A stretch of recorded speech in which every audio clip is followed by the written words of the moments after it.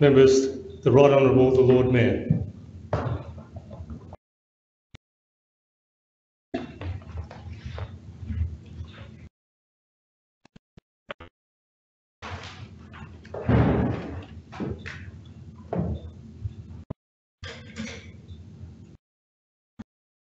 City of Adelaide Council meeting on Tuesday, 28th of May 2019. The Lord Mayor is in the chair. This council meeting will be streamed live and recorded for publishing to the internet. Please note that an audio and visual recording is being taken of this meeting. This means that your presence at and any contribution you make to the meeting may be collected, used, disclosed or published publicly by the council, including transferring outside of Australia. The red light to my right indicates that the meeting is being filmed and streamed.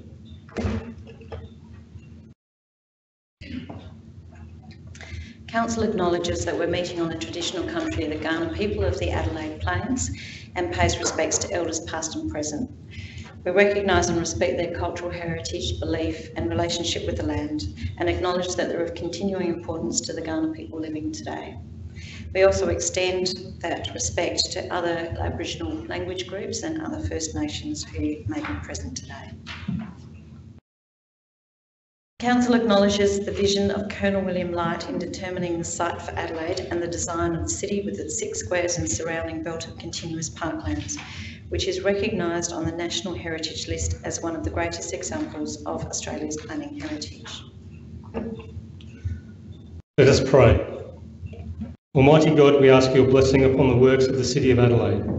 Direct and prosper its deliberations to the advancement of your glory and the true welfare of the people of this city. Amen. Members and public, will all present stand in silence in memory of those who gave their lives in defence of their country at sea, on land and in the air.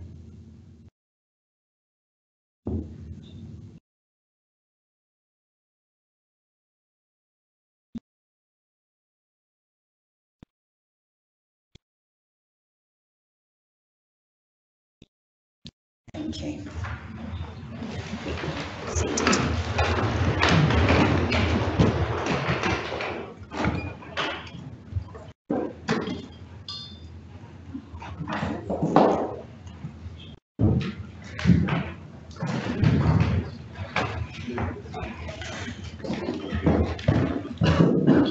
Welcome, members. We have no apologies or leave of absence tonight. I would seek from item 6 a confirmation of the minutes, noting that there has been an amendment as on the screen. If I could have someone move the, thank you, Councillor Sims, and a seconder, Councillor Ho. All those in favour? Those against? That's carried. Deputations. We have one deputation tonight from Mr. Daniel Cohn, who is giving us a deputation on the Adelaide Archery Club building extension. Thank you. You have 5 minutes, Mr. Cohn. Thanks for the opportunity to present on behalf of Adelaide Archery Club.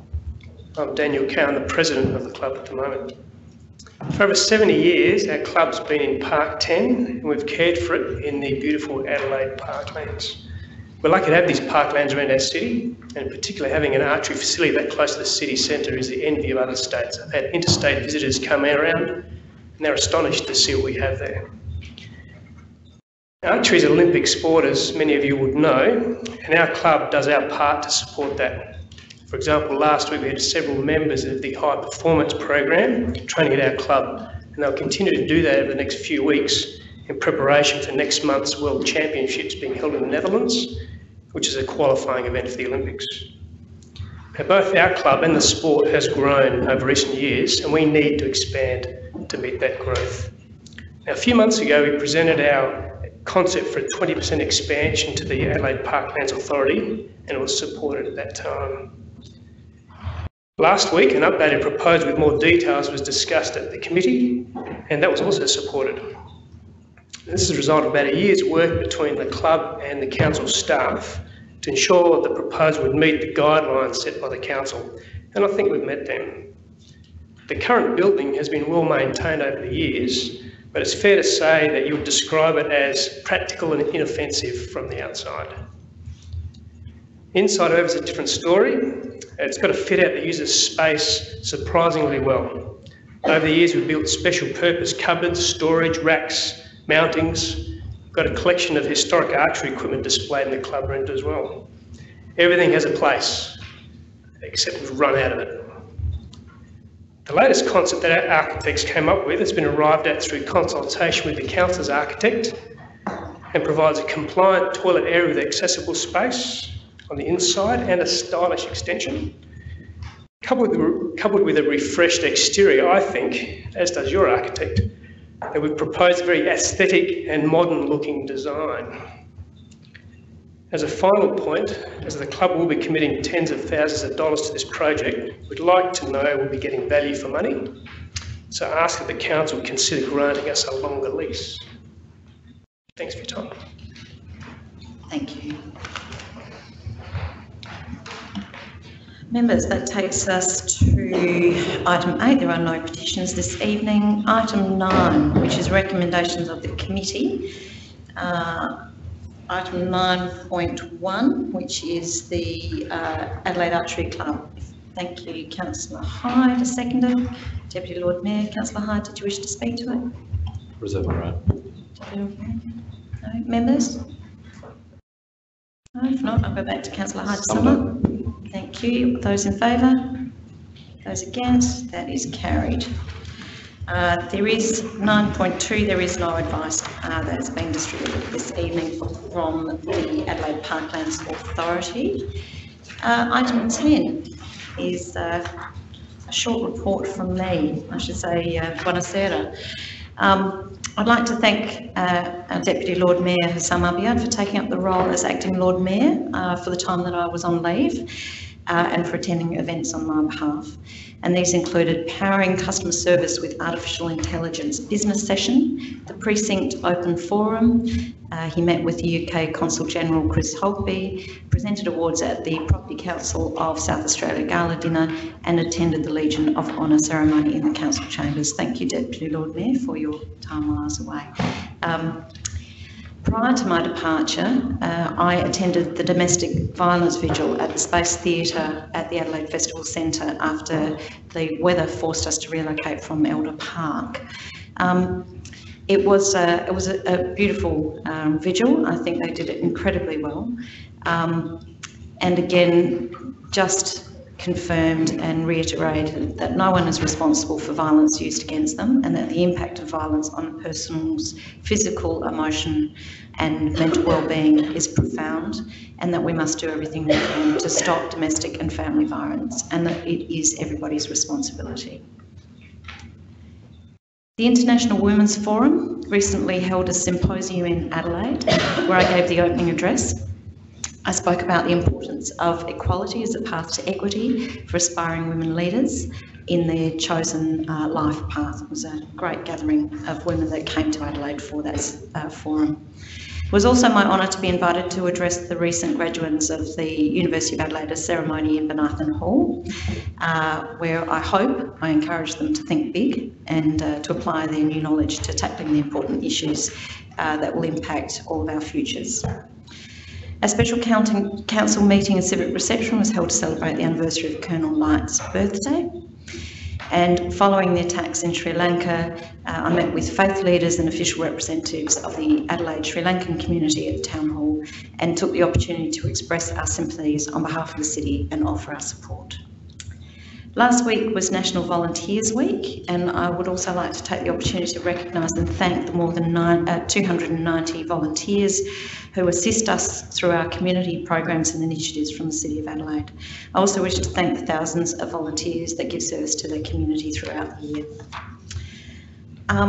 Members, I'll also draw your attention to the fact that this week is National Reconciliation Week, an opportunity to reflect on the history of our First Nations people and the importance of the journey that we're on to reconciliation. And I hope you will join me in a few weeks for the NAIDOC celebrations as well.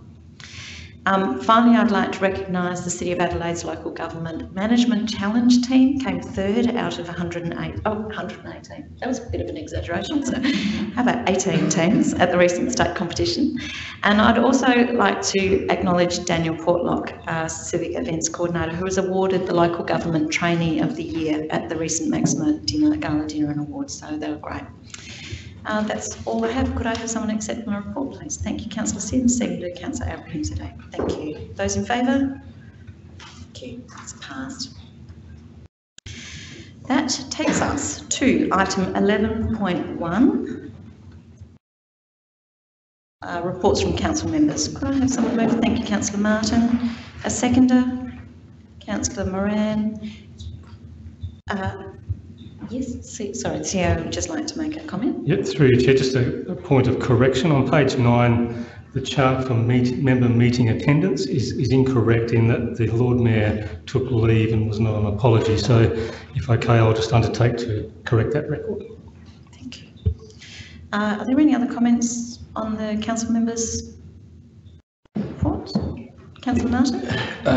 Look, briefly, Lord Mayor, because it's such an important matter, I was pleased to represent you last week at the announcement of the Dunstan Foundation High Street Centre Connections Week, when it was revealed that the Adelaide Zero project, of which we're proud supporters, has offered housing to 161 people in the past year since the Functional Zero project has been going. But the sad news, and I think members should know, is that rough sleeping on the streets of Adelaide has actually increased. It's gone from a measured 141 or 43, I think it was, last year, to 227 on Connections Night last week, which means there's been a 1/3 increase in rough sleeping on the streets of Adelaide and in the parklands over the past year. The Foundation remains committed to introducing Functional Zero and wish to record its gratitude to Council for its participation in the project. And just one final matter, I represented the Council also at the Adelaide Airports Consolidated Committee, and as I usually do, I should record that there were 970 aircraft movements over North Adelaide and Glenelg during the curfew period between 11 p.m. and 6 a.m. for the 3 months January to March. That's about 10 a night. Thank you, Councillor Martin, and thank you for attending the Connections Week on my behalf. Members, if there's no other comments to that report, I'll ask Councillor Martin to sum up. Thank you, members. Those in favour? Those against? That is carried. That takes us to item 12.1, which is the Adelaide Botanic High School Council. Members, we are looking to do those procedural first, so if we can actually have a member move. Thank you, Councillor Martin, and a seconder. Councillor Abraham today. Councillor Martin, did you wish to speak to that at all? No? Members, if we can actually approve the appointment. Those in favour? So this is just the procedural, so it's just to approve before we do the nominations. So those in favour? Thank you. Those against? Thank you. That is carried. We'll now ask for nominations from members. Councillor Martin? I'd like to nominate Councillor Sims. Councillor Sims, do you accept the nomination? Thank you. Are there any other nominations? Councillor Abraham today? I'd like to nominate Councillor Kouros. Councillor Kouros, do you accept the nomination? Yes. Yes. Are there any other nominations? No. Members, there have been 2 nominations. For one position, we'll have to go to a ballot. Thank you. The nominees are Councillor Sims and Councillor Kouros. Please mark 1 only.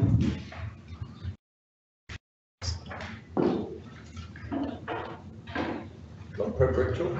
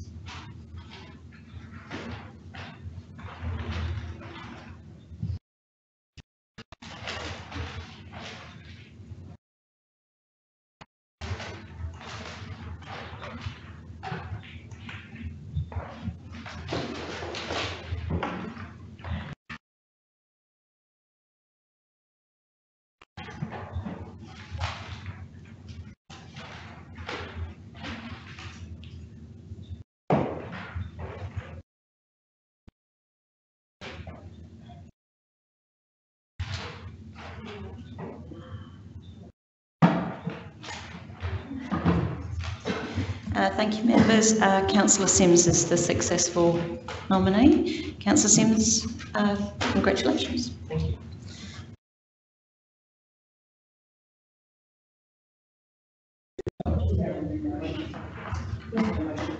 So we just need a motion to accept that. If I could have a motion. Thank you, Councillor Abrahimzadeh, seconder. Sorry, all the hands went up then. Councillor Martin. Those in favour? Those against? That's carried. Congratulations. Item 12.2 is the Library Boards of South Australia. The same thing, we actually need to do the procedural to approve. Thank you, Deputy Lord Mayor, and a seconder, Councillor Knoll. Members, those in favour? Those against? That's carried. Now I'll call for nominations. Councillor Simms. Thank you, Lord Mayor. I wish to nominate Councillor Martin. Councillor Martin, do you accept the nomination? I do. Yes? Oh, 3 hands. Councillor Knoll. Wish to nominate Councillor Donovan. Councillor Donovan, do you accept the nomination? And Councillor Abrahimzadeh. I'd like to nominate Councillor Kouros. Councillor Kouros, do you accept the nomination? Are there any other further nominations? Now, we still have to go to ballot because there are 2. We can put forward 2 names that go to the LGA, then the LGA selects the names that go forward. So it's not an automatic appointment to the board. It still goes through the process at the LGA. So on this one, you have to mark 2 on the ballot forms, 2 crosses. The nominees are Councillor Martin, Councillor Donovan or Councillor Kouros. Please mark 1, 2. Sorry, Councillor Martin, Councillor Donovan and Councillor Kouros. You can select 2. Crosses, yeah. Wait, sorry, Lord Mayor, just so I can be clear, are we doing 1, 2, or are No, we you just doing put 2 crosses. 2 crosses? Because we can put forward 2 Oh, of nominations. course, right. So just any Gotcha. two crosses on either of the 3 names. Yes, Councillor Martin. Just a quick question, Lord Mayor. There is remuneration associated with this position. I know it's only a recommendation to the LGA, but should those who are likely to benefit be in the room? It's only when we've done the ballot and then we approve that the persons that are successful in the ballot need to leave the room.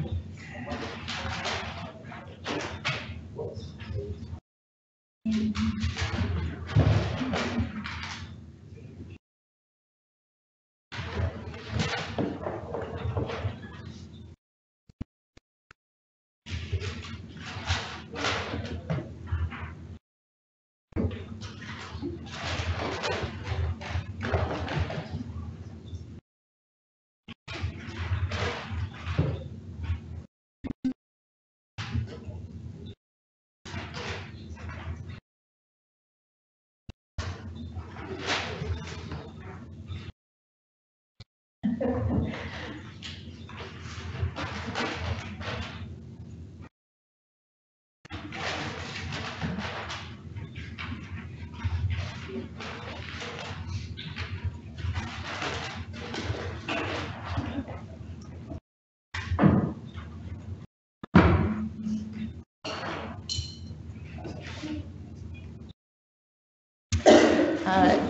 have two nominees, which are Councillor Donovan and Councillor Couros. If I could ask Councillors Donovan and Couros to leave the room, please.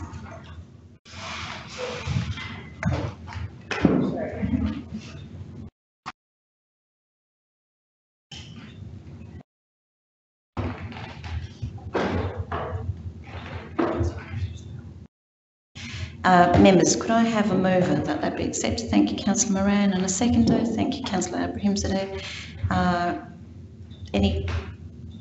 We don't need to actually. It's just those in favour. Thank you. Those against? That is carried.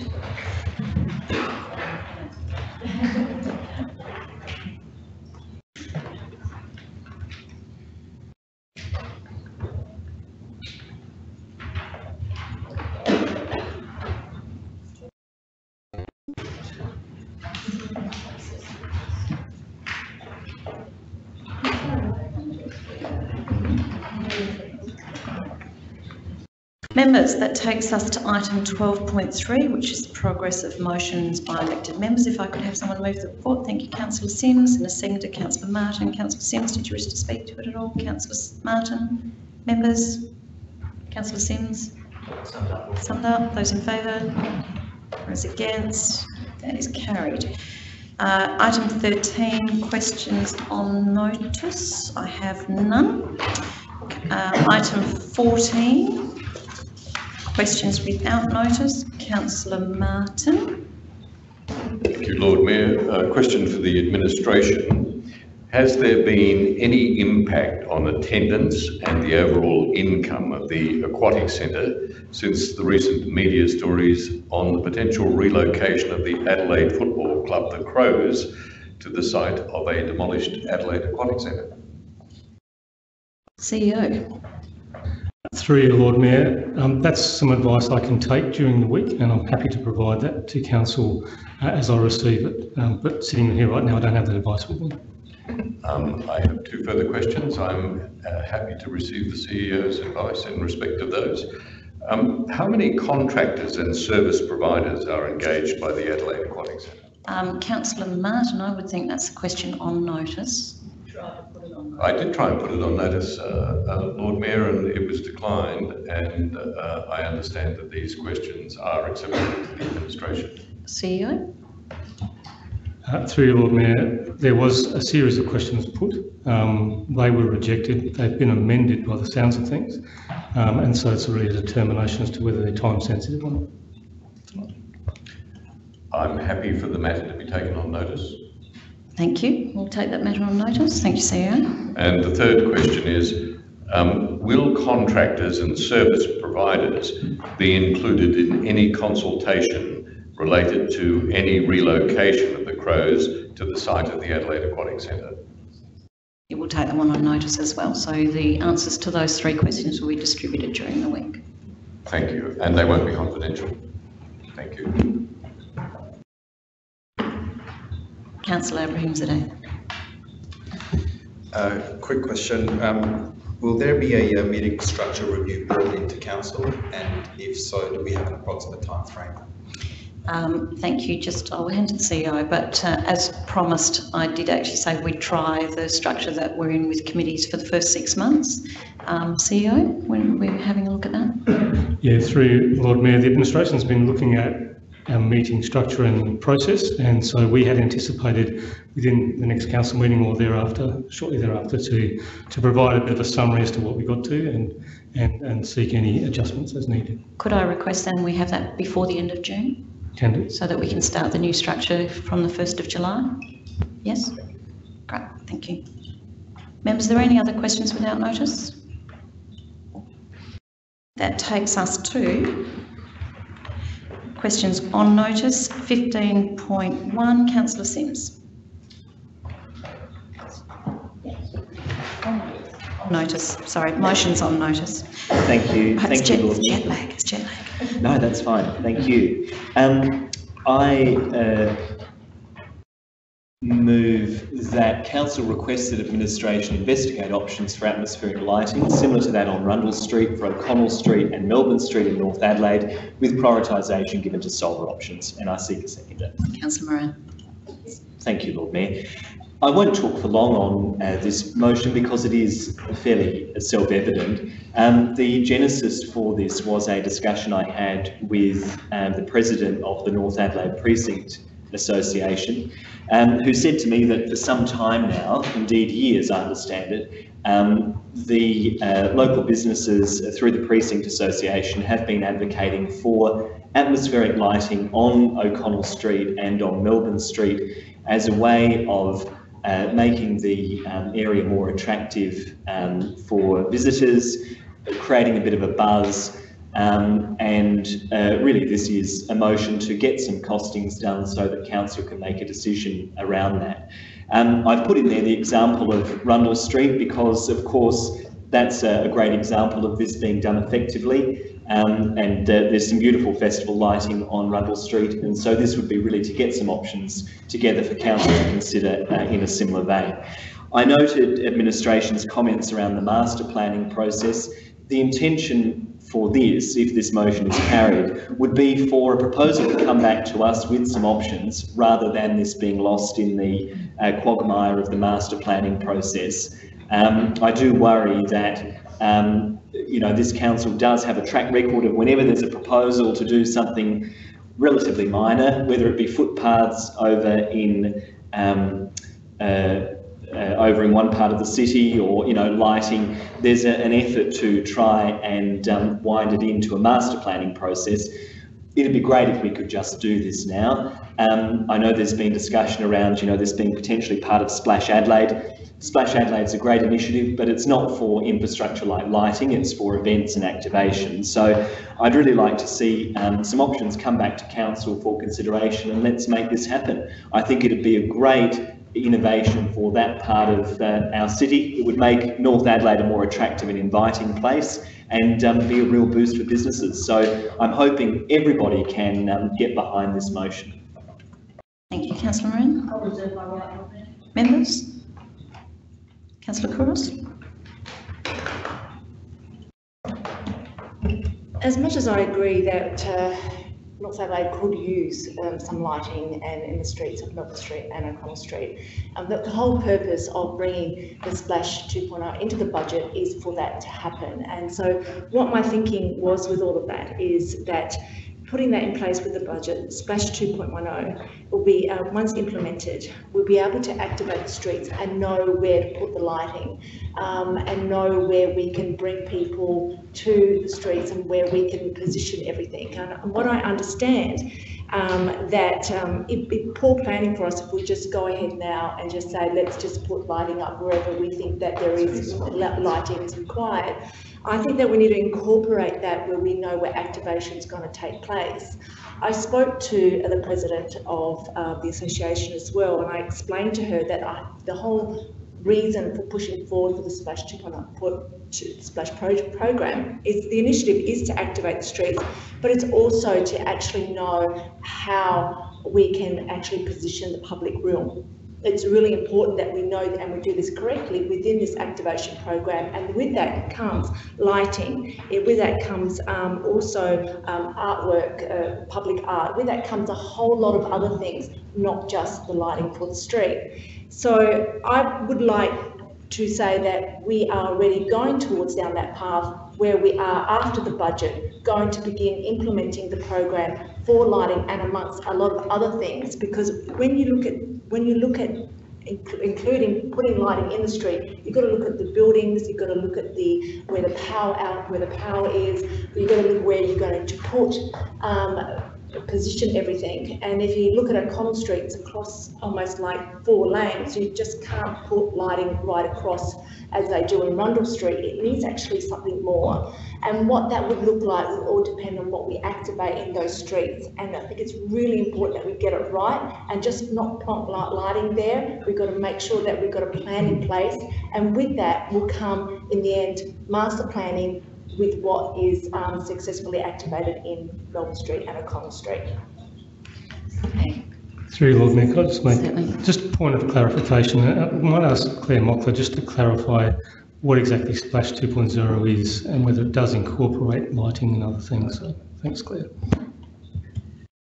Thank you. Through the presiding member, we'll shortly be bringing a workshop to Council in response to previous motion to share with this Council the work that was delivered through the previous Splash programme. And as part of that, we've also got some, we'd like some feedback from you around what Splash 2.0 could look like and what it could fund. And just to clarify, under the existing Splash programme, infrastructure such as lighting wasn't funded. So the lighting in the East End, for example, I think was funded through existing lighting budgets in the infrastructure programme. So just to be clear, but we'll shortly have that workshop with you and you'll be able to then give us feedback on what you'd like to see delivered as part of Splash 2.0. So just so Mary, is that a question? Yes, it is. Yeah. So I just want to be clear. It doesn't mean that just because they didn't use it in the other Splash program, we can start implementing lighting and other things that we think that will be benefit to North Adelaide within the next workshop. Well, that would be subject to Council's feedback through the workshop and then obviously some clarification in chamber in terms of direction. So yeah, that would be up to members to help shape that for us. So with doing that, we can fast track it. Or we can just get this done. We can just do it now. Councillor Moran. There seems to be an enormous misunderstanding from the new members, or some new members, about what Splash was. Lighting is not included in Splash. If you included lighting, you'd use your whole Splash budget. As Lord Mayor Verschoor knows well, because she took a great interest in Splash and helped Peter Smith, I think, at the time to do it. It's nothing to do with lighting and infrastructure, and you wouldn't want to burden with that. It's about pop-ups, it's about parties, it's about ephemeral things that come and go. Lighting is an infrastructure. I've never heard such a long-winded way of saying, no, I don't want to do anything. A master plan is something that is always on the horizon. We never actually get to the master plan. And it is it's puerile to say, well, this motion is ad hoc, is unplanned. This motion is a carefully crafted motion asking the administration to investigate options for atmospheric lighting. I too have spoken to the trader because all the North Adelaide councillors based represent the businesses as well as the resident, and I believe Ms Kouros has been going around saying she's the only one that represents businesses. I can assure you of 23 years of going to all the business meetings and knowing all the traders and business owners I know, and they want atmospheric lighting. It will not come out of Splash Adelaide. If you wait for the master plan, we will all be in the next, some of us that might survive the next term will be here, might see the beginning of it. What a master plan does is set out a roadmap. And then you go to that and say, well, I've got enough money to do the lighting component, I've got enough money to do that. So you don't put things in the wrong place.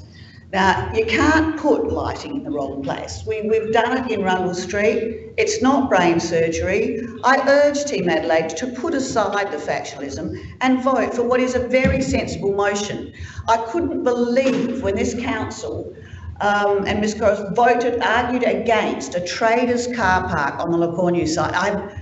I lost all faith in logical thinking. Councillor Moran, and thank goodness we got that. But do not do that again. The traders really want this. It's a cheap and cheerful thing to do. It's worked in other areas. Splash Adelaide does not accommodate infrastructural lighting. I have Councillor Kira, then Councillor Martin, then Councillor Hemsdale. Well, thank you, Lord Mayor. Look, my thoughts are that this is it's actually, it's a really quite benign proposal. I am all for anything that, that helps our main streets, given how parlous the state of the economy is right now. I just really have a question to the administration, and that is, realistically, does this motion represent a substantial fast tracking? So we've got September 2019 for discussion and feedback in terms of atmospheric lighting, and if I can, well, actually, if I can augment the question to say, you know, can you give us some insight into the extent to which this will fast track lighting that may be useful for traders on O'Connell Street, and can you give us some insight into the cost that this may be? Will this be just a simple one-page report? Here are the options. This is what you do in O'Connell Street. This is what you can do on O'Connell Street, and here is the benefit. So I'm seeking some guidance, basically. CEO. Through you, Lord Mayor, look, I would think that this proposal or this concept could easily be incorporated into the lighting strategy, which is currently underway. It will be reported to Council fairly soon. So I think that is quite feasible, and it wouldn't be a delay in my view. It's not like a master plan, which is a longer term project. This is just a lighting strategy we're working on currently, and we'll be reporting to you fairly soon. The costs of these two projects, I think, are largely going to be determined by what we end up putting in place. Maybe Clinton, you could provide a bit of commentary on that too. Thanks. Thanks, CEO. Through you, Lord Mayor. The master plans offer us the opportunity to incorporate some lighting investigations early on in the master plan, which we can fast track. Some of the work that we would need to do, Councillor, is to investigate the actual suitability of lighting. Things that come to mind are the width of the street, the access to buildings for fixing the lightings, the access to power supply. So there's some of the things that we just need to investigate. Once we're informed further on that, we could determine the costs of such lighting, but at this time, it's too hard to pinpoint exactly what that cost would be. Well, thank you for that, CEO and Clinton. Look, let's be clear. Is what you're saying that, are you saying that investigating this now will present a doubling of the cost, or? No, I'm arguing entirely the counter of what you think I'm arguing, Councillor Sims, because I'm trying to get clear. If it is not a doubling, if investigating this now means we save the money on it, I mean, if that is something you're going to do as a matter of course, as part of the master plan, which I think is coming, again, September 2019, this proposal means that work will be done now, then is there not a zero, essentially a zero cost proposal that we're facing?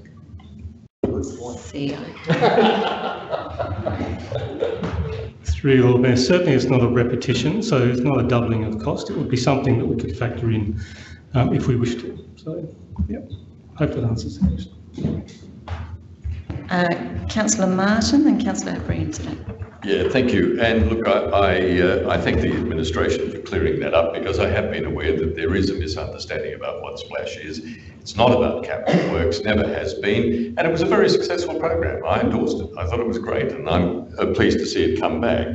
But look, let's just cut through all the mustard here. This is simply asking the administration to investigate options for lighting for O'Connell Street because the Business Association wants it. That's all it is. Now, the master plan can continue to exist, and the strategy on lighting can continue to go on its merry way until it's presented to us, ultimately debated in the chamber and determined. This is quite separate. It is a request from the Business Association. A business association, and businesses generally, by the way, who are a bit displeased with this council, they see us as a bunch of do-nothings. That is, we are not doing anything with 88 O'Connell Street. There are no buildings there. We're talking about... Councillor Martin, we are doing things with 88 O'Connell. We're going through a process at the moment to do a development. And that's exactly what they're saying they don't want. They don't want activation, they want it finished. And in your absence, Lord Mayor, the Deputy Lord Mayor, the Acting Lord Mayor, informed us all, and it's been widely reported throughout North Adelaide, anyone who thinks that there'll be anything there before 2022 is dreaming.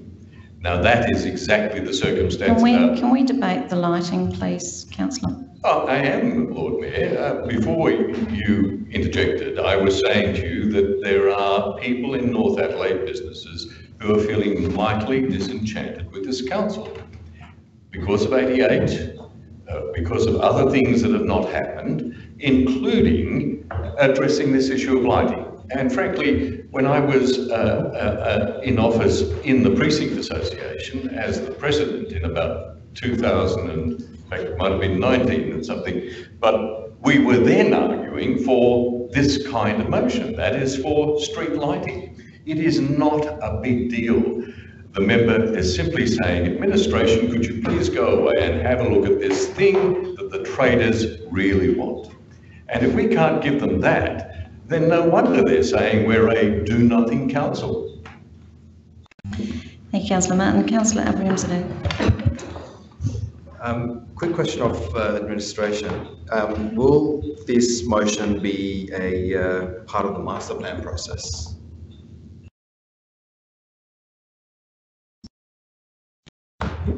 Through you, Lord Mayor, I consider that this would be part of the lighting strategy, not necessarily the master planning process, because the master planning process is a long-term, as Councillor Moreno said, is a long-term approach to the future of those streets.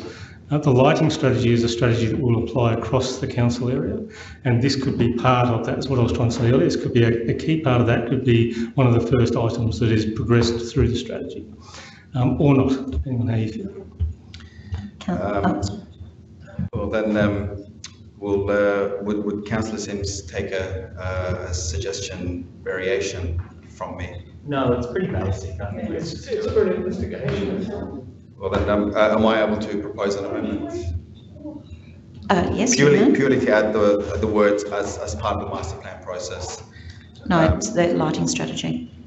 Lighting strategy, or the master planning? No, the master plan process. I just told you it's not. It's not. The administration just said it. Well, I'm going to put that amendment forward. Oh, do nothing again. We'll walk down Common Street soon.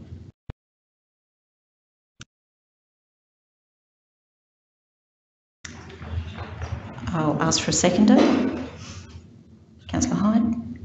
Thank you, Councillor Hyde. The reason why I think this would probably be a better way of going about this motion is because Councillor Moran did mention that we do have a master plan, and it is a document that tells us what we want to do there. So essentially, in any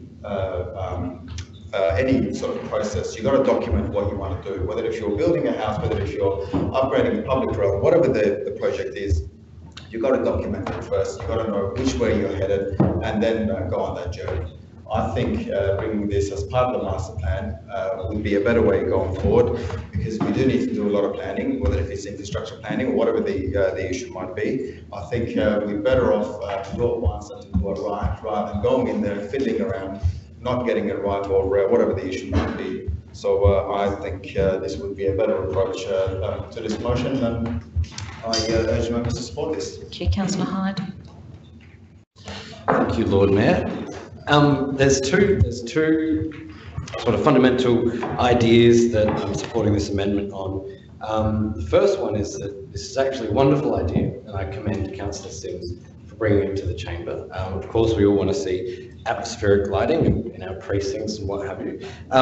But at the same time, the other idea is that age-old complaint we always get at council, which is, you've just done this wonderful job here, why have you gone and ripped it all up again at massive cost to ratepayers? And that is what I worry will happen if we go and push ahead with this now, then have a master planning process complete with full adjustment to the public realm potentially, at which point your atmospheric lighting is now lighting somewhere that is not activated, is not a space that is going to be used in the same way.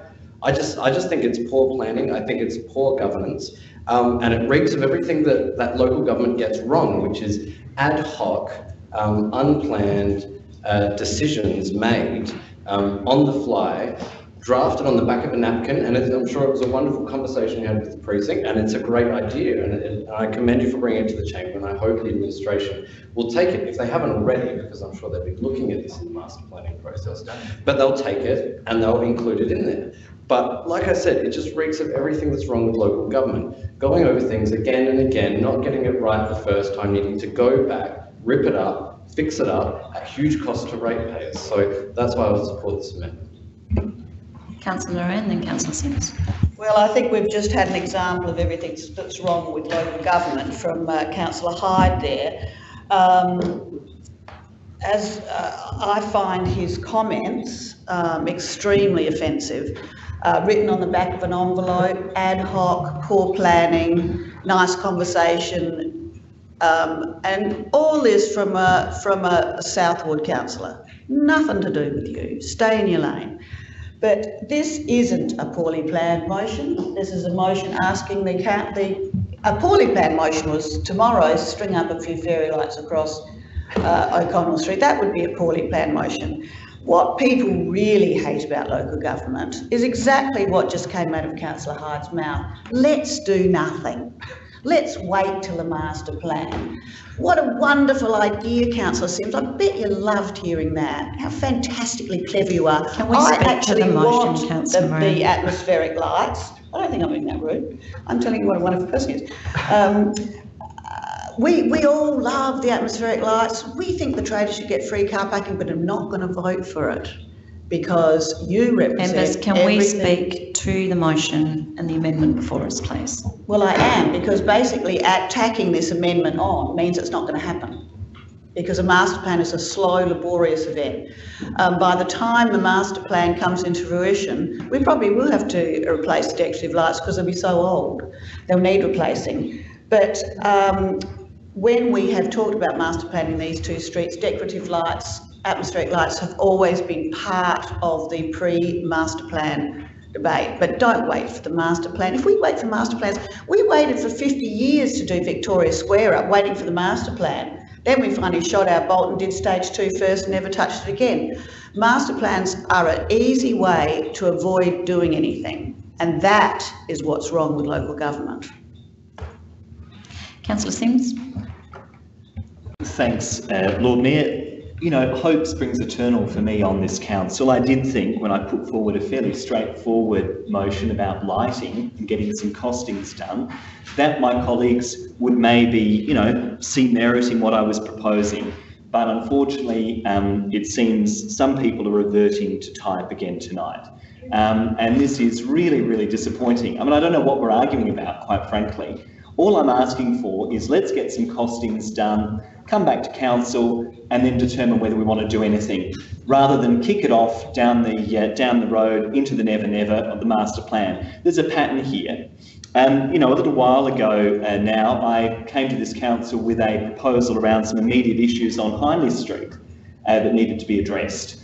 Minor things were raised with me by the local precinct association. What did we get?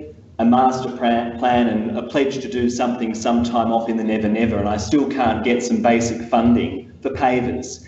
It's really petty, quite frankly, if people are not even willing to just agree to a simple motion like this.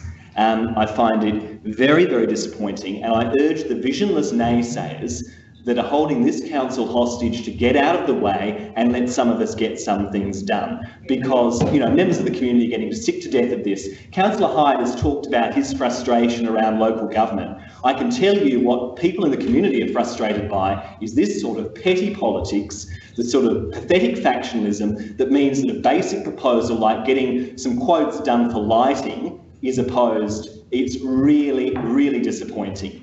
I'd encourage members, rather than voting for this amendment, to go with the original motion and, you know, to quote a Liberal Party slogan of old, let's turn on the lights. I'm quoting a Liberal Party slogan because maybe that will finally carry some support from Team Adelaide, because it seems anything I suggest is dismissed along partisan lines. It's very disappointing, and I expect better from this council. You know, in my mind, Lord Mayor, mines are like parachutes and they only work when they're open. And I really encourage members of this council to come to this chamber with an open mind and to actually consider issues on their merits, rather than talking about how they can stymie progress on a basic thing like getting quotes on some lighting. I mean, really.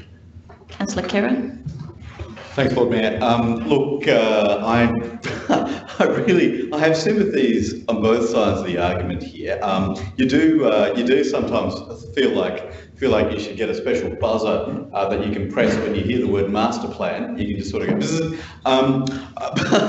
bzz, but at the same time, ultimately this is about efficiencies. This is about doing things properly. So the argument that we should defer, the master plan is imminent, the argument that we should defer to that is actually completely viable. And, there's a rush to personalise all of this, there's a rush to factionalise all of this.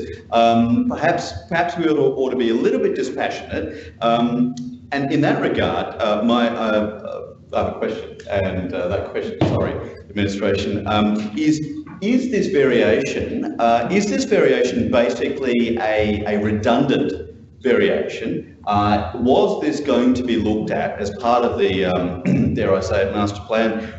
Or are we actually fast? Because I think what this boils down to is, are we fast tracking something? And the reason I say this is a benign motion is, it just says what are the options, and presumably involved in those options are what are the costs. It doesn't, I don't think it takes a huge amount of skin for us to get that in advance. But the question is this a redundant motion, or are we effectively fast tracking something by disregarding this, the variation, that is?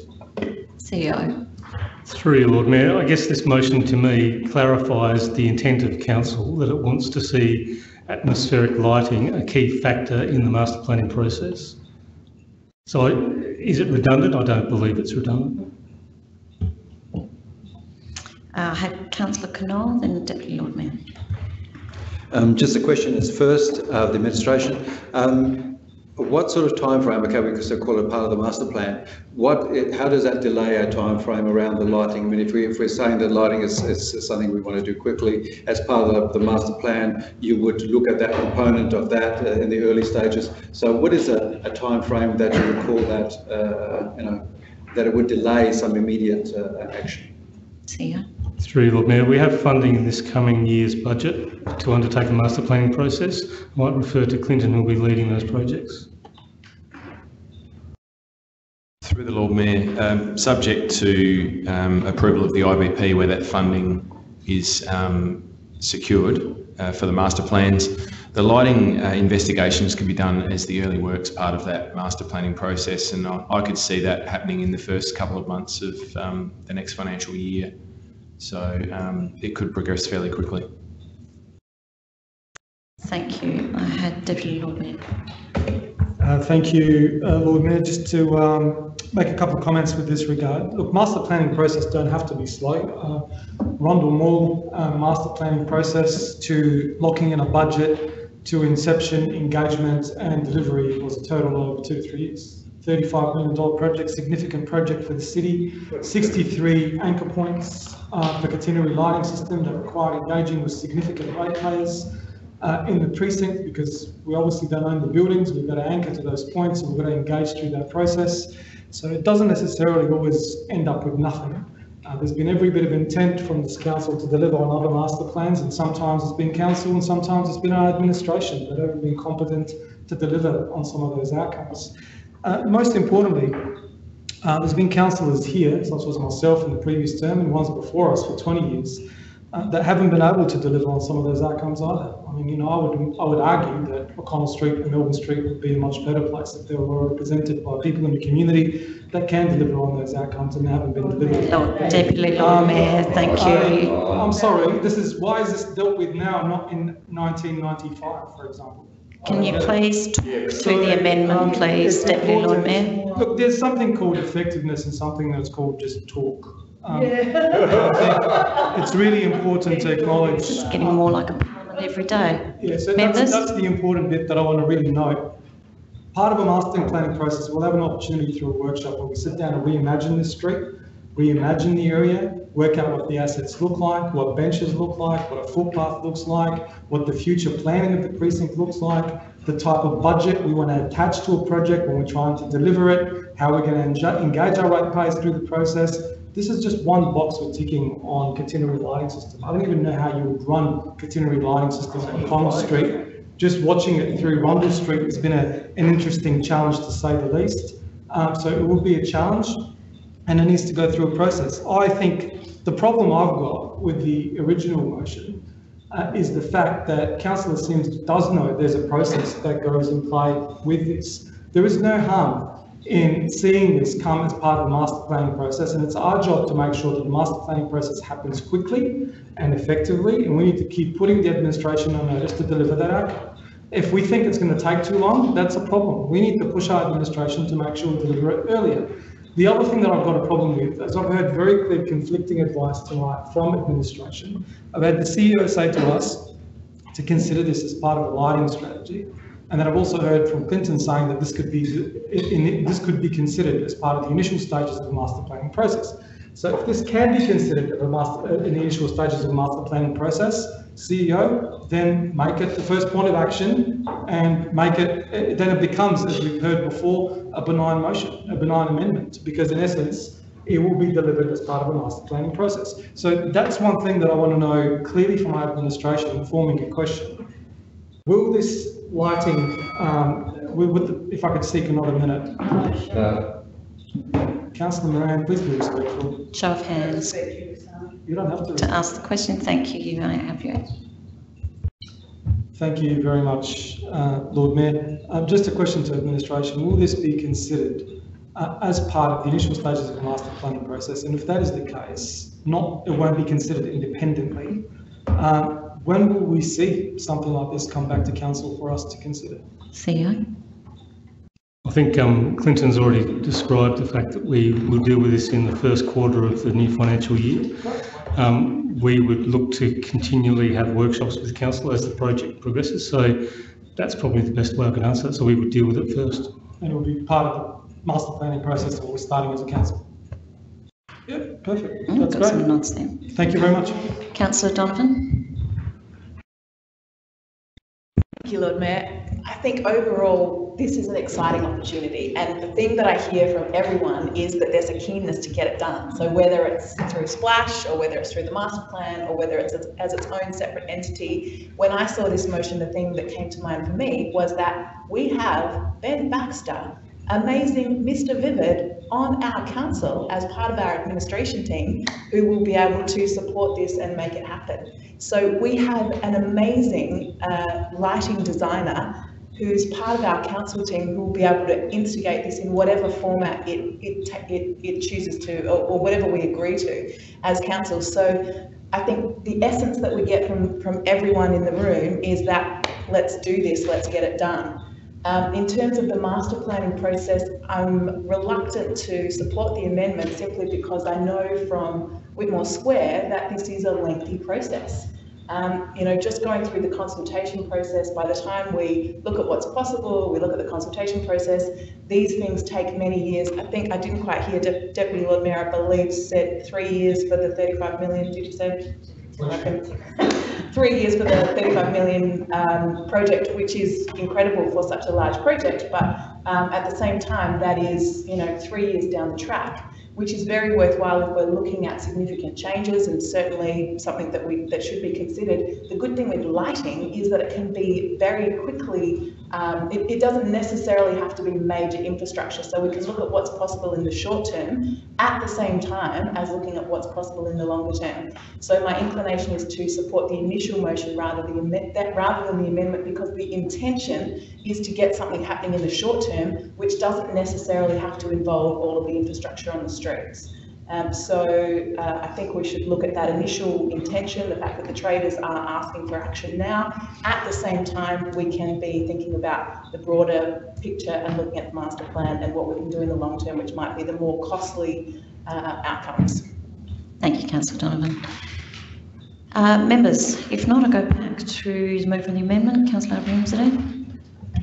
Lord Mayor, given that this has generated some interest and some heat, I would just like to say that this motion brought in by Councillor Sims is a good motion. I just felt like it needed a little bit of an adjustment.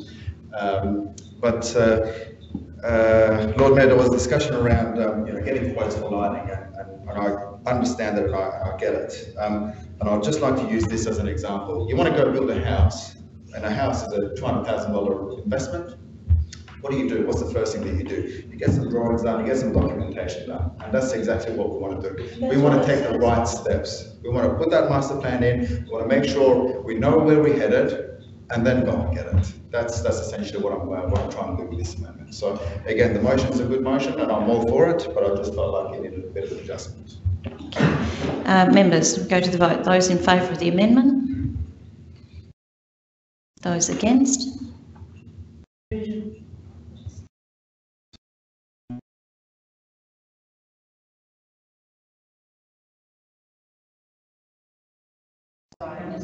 If I could ask you to put your hands up clearly. Those in favour? Those against?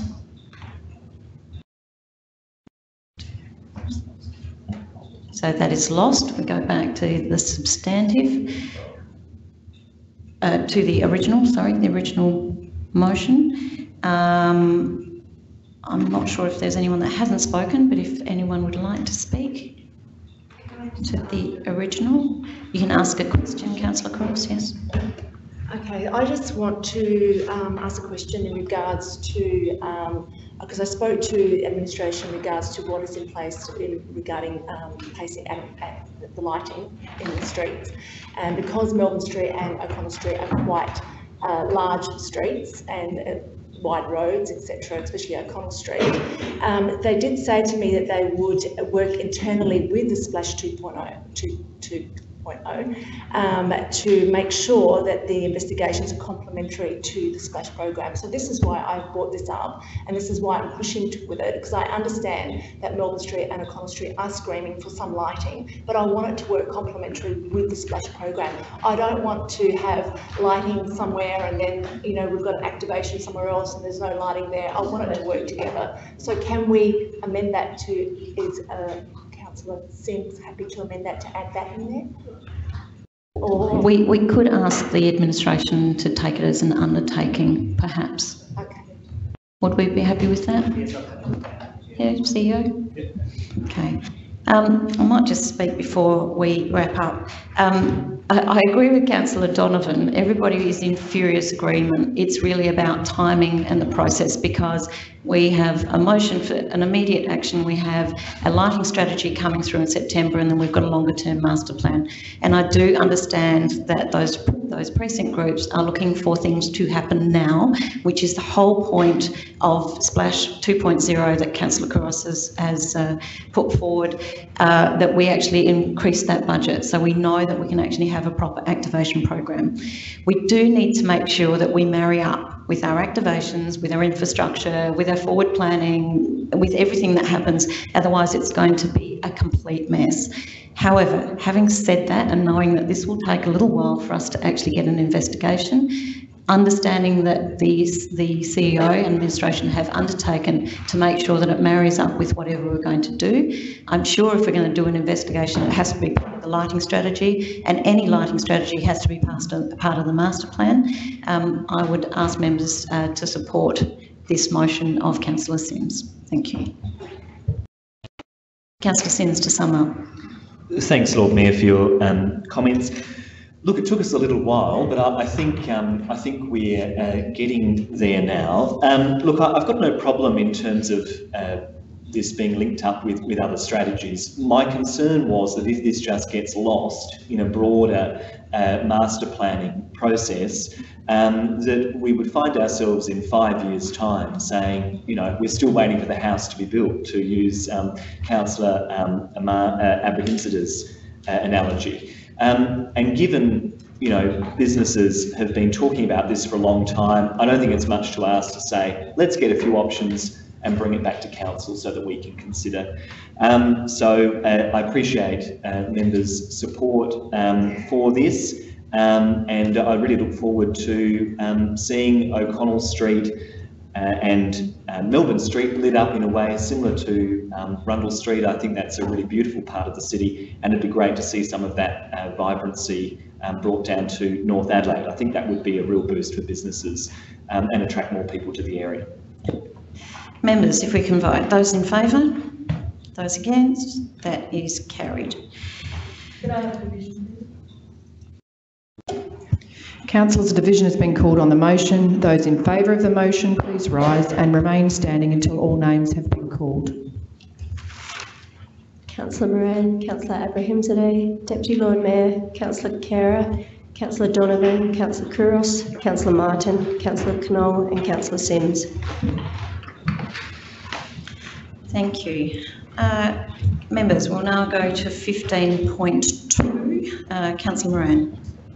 Oh yes, look, while you're away, Lord Mayor, Councillor Sims moved that we set up a record of dealings with developers. Oh, sorry, I'll move the motion as printed. If I could have a seconder, please. Thanks, Councillor Sims. It was defeated as some people felt that the current convention was adequate. I think my experience last term and during the elections, I think it was a very sensible thing to do, and many councillors are adopting such a thing. But there was some nervousness among some councillors for having their that recorded, and I felt that that was unfair on the people that wanted to be open and transparent about their meetings and dealings and reasons for meetings and dealings with developers. It was a very heated debate last time, which implied that we were calling developers demons, devils and demonic people. We're not. But of course, we deal with developers a lot, not just in assessment. We've got 2 enormous developments coming up.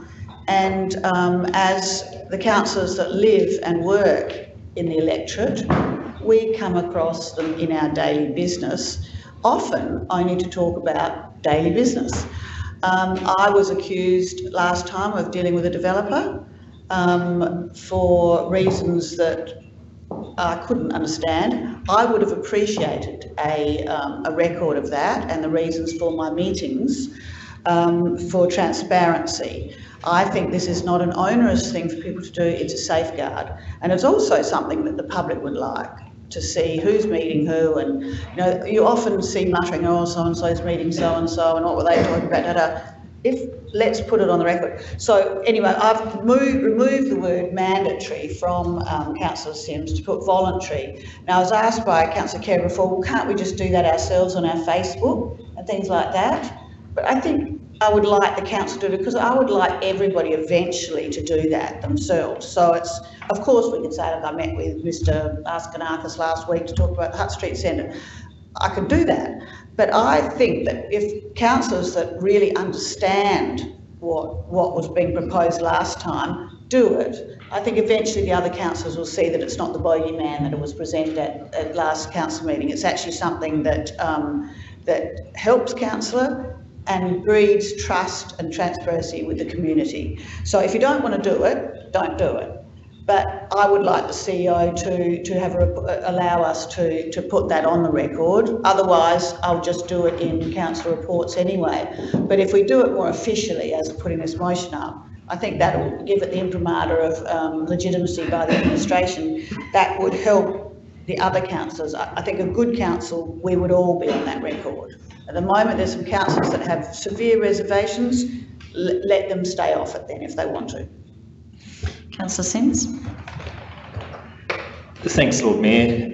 Yes, as Councillor Moran has said, you missed an interesting meeting when this was discussed a few weeks ago.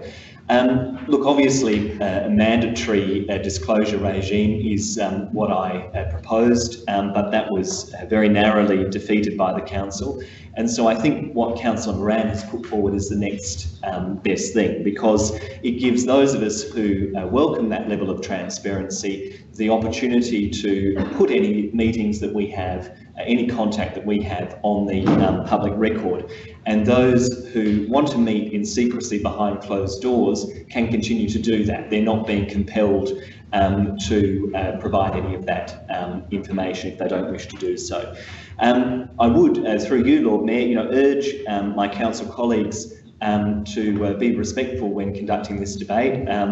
Some of us are still scarred after the last meeting when, I was sort of dragged through the mud for daring to suggest more transparency. I hope that members are a little bit kinder to Councillor Moran when they talk about this motion tonight. I think, as Councillor Moran has said, we could simply declare at the start of the meeting the contact that we've had with developers in a public meeting and do it that way. But it would be good for there to be a uniform approach among all councillors, those of us that welcome this level of transparency. And I think having something on the website, I'd encourage administration to think about that if this motion is passed. Something on the website with this information, so those of us that want to be on the public record about the contact that we're having can do so. Those who want the meetings behind closed doors and want to maintain the veil of secrecy can do so, and they're not being compelled to step into the sunlight and be exposed for the meetings that they have. But don't punish those of us that do welcome that level of transparency. Don't prevent us from being on the public record about such matters. So I encourage all councillors to support this. Members, Councillor Khera. Well, thanks, Lord Mayor. Really, I'd like to just pose a question. I'm a bit iffy about this one. So a question which the mover with Councillor Moran has sort of answered, I suppose, and the question, about why it is, but I'll put the question out there because I'd invite Councillor Moran and anyone else to address this element, which I think is fairly central. What is it that's currently stopping individuals who are running for elections from simply putting forward a record of who they, who they engage, who they conduct the filthy tango with when they meet with, Satan's slaves or whatever. What's stopping members from doing that individually? I've heard mention of, essentially there's sort of a council imprimatur, it's centralised, but that's the query I've got. Because this is voluntary, we can all do this anyway. So that's the query I've got. So. Who are you directing the question at, Councillor? Not to administration. I'm putting it out there, Lord Mayor, because I think it would aid the debate. It would certainly aid my vote. So I'm putting this out there, particularly to the mover of the motion, but to anyone else, because that's the thing that I'm not convinced about. Should I explain my motion? Perhaps when you sum up, Councillor Moran. Councillor Hyde? Just to answer Councillor Khera's question, I would say there is nothing stopping those who wanted to put this information out there from putting it out there. Absolutely nothing at all. But I would say the risk of going forward with this is exactly what Councillor Simms was referring to when we're talking about kindness and such things. And I would say kindness begets kindness and violence begets violence. But I would say when Councillor Simms was talking about this matter, he, rather with a little smirk on his face, referred to people who want to meet in secrecy, people who want to meet behind closed doors. And so the implication is, to Councillor Khera's point, that if you're not on this voluntary disclosure register, then you are meeting in secret. You are meeting behind closed doors. You're up to no good.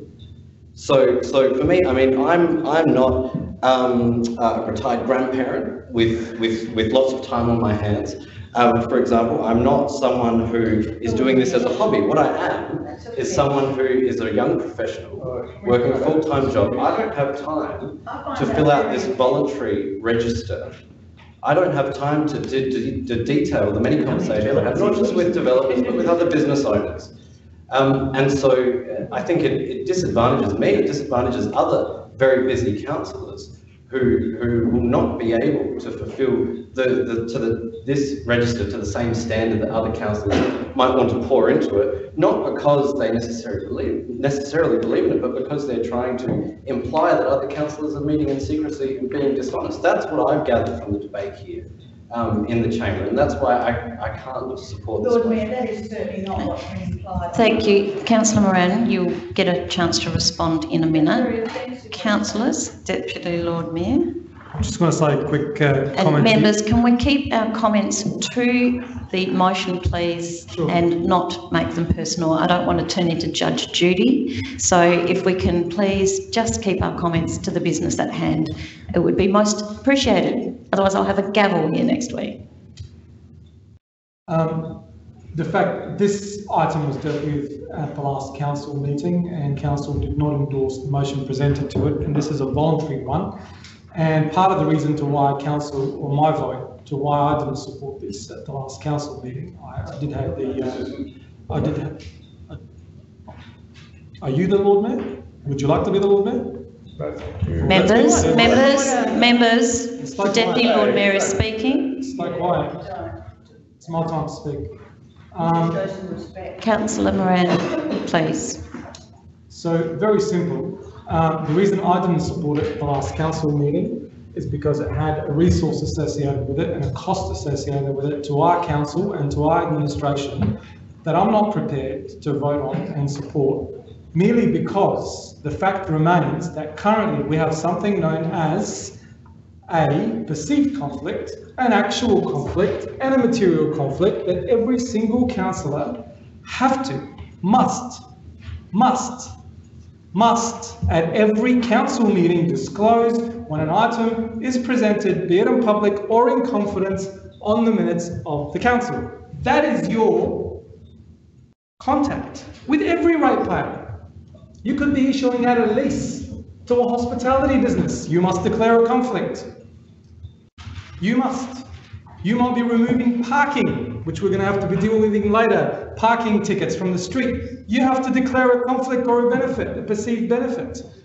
It doesn't stop at developers. They are ratepayers in the city. They build this city. Commercial properties contribute 80% of the rates of the city. We cannot demonise these people, which is being done. It is being done exactly right, because I don't know many developers that are going to be very comfortable having their names on websites and doing business with council. That's not how business in the real world works, where people have jobs and make money and employ hundreds of people in this city. This is not how you treat your ratepayers, especially when there are rules and laws in place right now. 3 things to remember every single time: perceived conflict, material conflict, actual conflict. Go to sleep with that every night. Come to this chamber with it every day and remember it. That is what that is. Stop wasting time. Councillors. Councillor Martin. Yeah, thank you, Lord Mayor. Look, I do hope that you do intervene, because the level of personal abuse here in this chamber for the last couple of weeks from Team Adelaide has been appalling. Point of order, Lord Mayor, there was actual abuse on both sides, so, you know. Members, can we just stop right there? We are talking to the motion and nothing but the motion. Well, I'm happy to do that so long as the abuse stops. Thank you. Councillor Martin, can we speak to the motion? Thank you. Deputy Lord Mayor, we are speaking to the motion. This is the sort of behaviour Thank you. that's going Please, on while you're away. I will adjourn the chamber if you do not stop immediately and talk to the motion and nothing else. Members, we will take a short recess. We'll be back in 5 minutes. Thank you. You are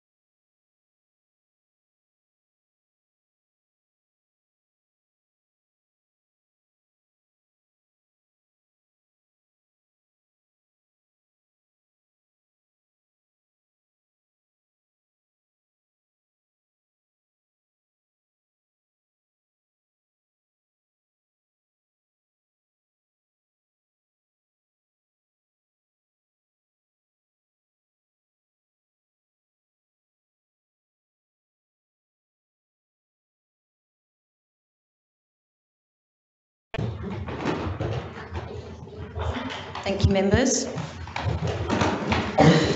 We can all take a deep breath before we start again. I think Councillor Martin is no longer there. Councillor Moran is no longer here. Shall I go and get it?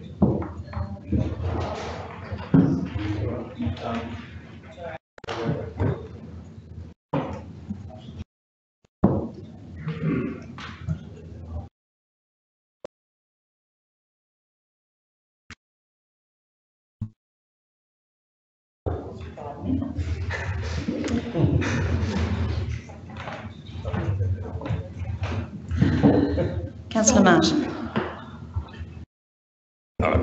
Sorry, Lord Mayor, I was accompanying Councillor Moran.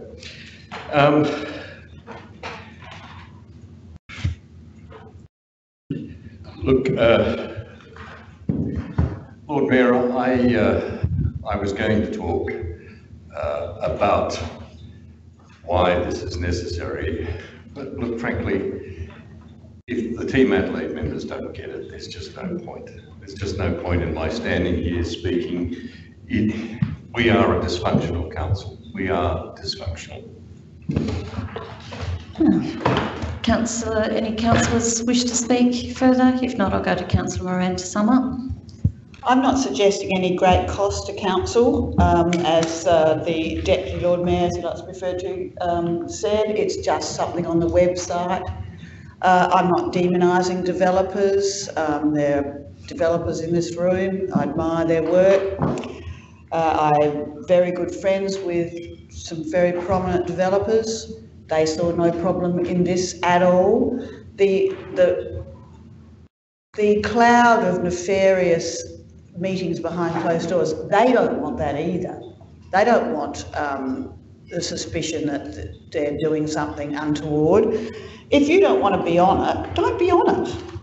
I have never said that just because you're not on it, you are obviously doing something wrong. So don't put words in this motion's mouth that were not intended. Yes, as Jessie said, we could easily put it on our own Facebook, but it looks a bit odd if you sort of pop up and say, well, I've done this and I've done that. Then you sort of think, why is she saying that? Is she doing something peculiar? It's much better to do as other councillors have done. It costs nothing to put it on our website. It takes a second to send an email to the Lord Mayor. I don't know how busy Councillor Hyde is, but I gather he was referring to me as the retired grandparent. I too am busy, but I'd find the time to do that because I take my job on council very, very seriously. And for 90% of the time I was working as well as being on council, and I still would have found the time to do it. I don't want to get into the way this has been twisted. It is a simple thing to do. It's mandatory. Other councils do it. And I tell you what, I wasn't suspicious before this debate, but I am a bit suspicious now. Thank you. Members, those in favour? Those against? Division. Councillors, a division has been called on the motion. Those in favour of the motion, please rise and remain standing until all names have been called. Councillor Moran, Councillor Khera, Councillor Donovan, Councillor Martin, Councillor Simms. Thank you, members. We now go to item 15.3. Councillor Khera. Thank you, Lord Mayor. Actually, may I say at the outset, welcome back, Lord Mayor. It's good to have you back. Thank you, Councillor. And I have no doubt that you are thrilled to return to public duties. So I move as printed, and I seek a seconder. Councillor. Thank you. Look, Lord Mayor, this, as we would all be aware, this was a motion first put forward by Councillor Moran.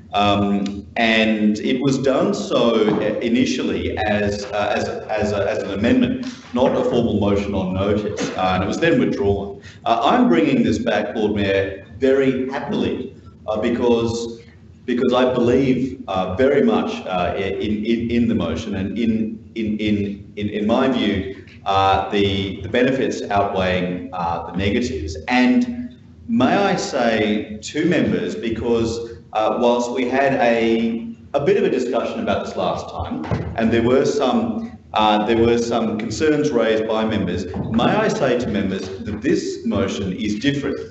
There is a fundamental difference, or there's a very substantial difference, and that is the addition of clause 2. And clause 2 in this motion basically says that if the projected rates revenue for any upcoming year, if that rates revenue is to fall below the base year, which is current year 2019-20, and of course a record rate revenue of $108 million, if that number is to fall below, then there is a safety net. This does not apply. Okay, so I hope that members consider that one big concern they may have had before has been addressed. The broader question about rates is something we have got to deal with and confront right now. There is a very serious economic situation out there. All of us are keenly aware of the extent of vacancies across the city. It is bad, and it is just unfortunately getting worse. I've seen it spread from along Hutt Street from the South Ward, which Councillor Hyde is keenly aware of. It is now spreading north, okay, with all the banks moving out. Now, we have got to acknowledge that there is a fundamental role we play in this, and increasing rates is not going to help. It will make things worse. It is unfortunately a fact of life. It is part of the economic equation that if you want businesses to come into the city, if you want businesses to flourish, what you've got to do when everything else is equal, when you don't have the numbers of people coming in, you've got to lower the cost base. And these are very dry economic terms, you know, economic cost base, whatever, but let's keep in mind the ultimate outcome of this. There are humane outcomes involved. There are humane outcomes. When you lower the cost base, when you encourage businesses to flourish, you create, if I may have 30 seconds more, thank you. You create jobs, and when you create jobs, Lord Mayor, you cut down, you prevent the rise in all of the bad things that happen with unemployment, domestic violence, suicide, depression, the whole bit. So there are humane outcomes at the end of these dry discussions about economics and about the cost base. So I humbly submit to councillors, we can do this. Keep in mind, this does not stop us. This does not stop us from retrieving further funds from revenue sources outside of rates. This doesn't prevent it. All this does is it flags our commitment. It would make one heck of a great piece of messaging economically that we are going to commit, given the circumstances in the economy, we are going to commit to 4 years and not just year by year. That would be a magnificent thing for us to do. We can do this. Councillor Moran. How could I reserve my right to vote? Councillor Simms. Thanks, Lord Mayor. Look, I can't support this motion, although I do respect Councillor Kira's position on it. He has been consistent on this, as has Councillor Moran, who's seconded the motion. They have long advocated for rate freezes. It's not a position that I support. I don't support it for 1 year. I certainly don't support it for 4 years.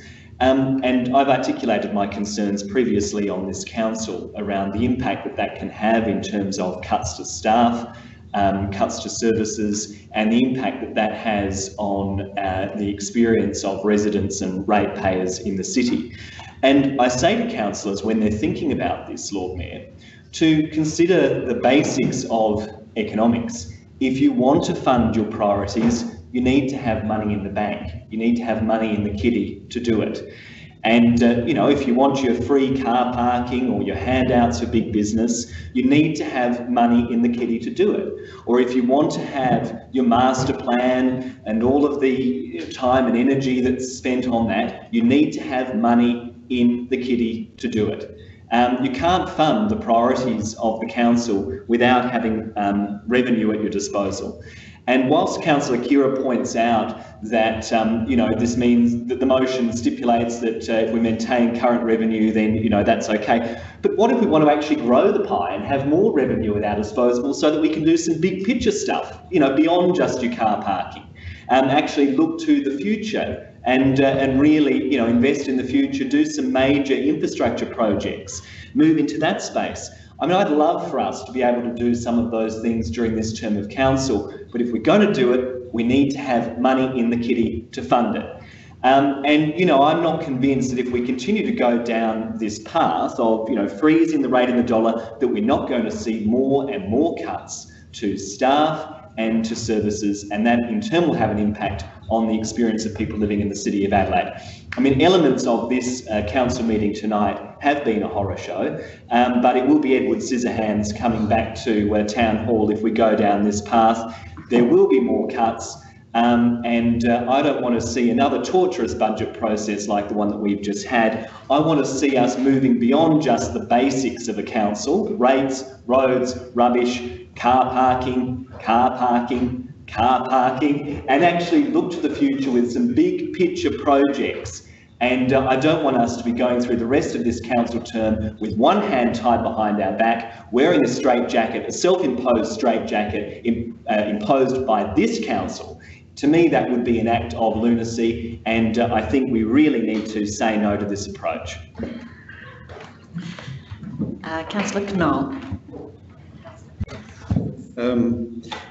Just looking through the proposal, I also have difficulty in supporting it, and it's, I suppose, sort of the same sort of reasons, but slightly different in a sense. One is that until I have a good a grip of how fiscally we run and how the council is performing, until we have explored all the different ways that we can actually get income and services that we can provide that people will value, then it's very difficult to put a blanket freeze without necessarily risking having to say down the track, we need to go back and reassess this. Saying that there's a safety net, well, that's quite interesting considering we're setting the rules. And we're really, in a sense, any value increase in the properties, etc., will automatically increase the rates, etc. So we're in charge. So there isn't any, other than the world collapsing, there isn't any real way that the rates will go backwards to such an extent. So if we look at that, and if we do it a bit different, then say that first, as a council, find ways that we can find other ways of revenue, find savings that we do inherently by improving our services and also the way we do the services and the technology that's available to us. And when we've done those things, then automatically once we have a clear future, and yes, doing the big projects is important and finding ways to do that, but first of all, let us have a clear path to that, because at the minute, we are talking about vacancy rates and all that, and that's really critical. And the lack of visitation by consumers and by international visitors is a bit different. All these things contribute to our problem. If we solve those greater problems, then the problem of our council is much easier. And if we think about it, all those things, our small contribution is with the rates, etc., is certainly not going to sway someone to any significant way. What will sway them is that in the sum of doing business in Adelaide and in the CBD, they're going to be more profitable and certainly be able to be more competitive by being here. And that's something that sits around the entire equation of being here in the city, not just our component as rates. And they are set on the value of the properties, and success will get you more rates. Thank you. Councillor Couros. Thank you, Lord Mayor. I just want to say that I don't support this motion, and I had a chat with Councillor Kira in regards to it. We've had a rate freeze for the past 5 years, and it hasn't, it's actually, the vacancy rates have gotten higher in our city. It hasn't changed the fact that we've had more businesses coming into the city. I don't think his analogy is actually going to be fruitful in that way. I do support a rate freeze, but I like to be I like it to be assessed every budget. I don't think we should set it in stone. I think we should look at the budget every year as we do. And if we can freeze it, great. If we can't, we don't. It depends on what's happening at that time. And I think we need to leave ourselves open for that. And that's why I don't support that.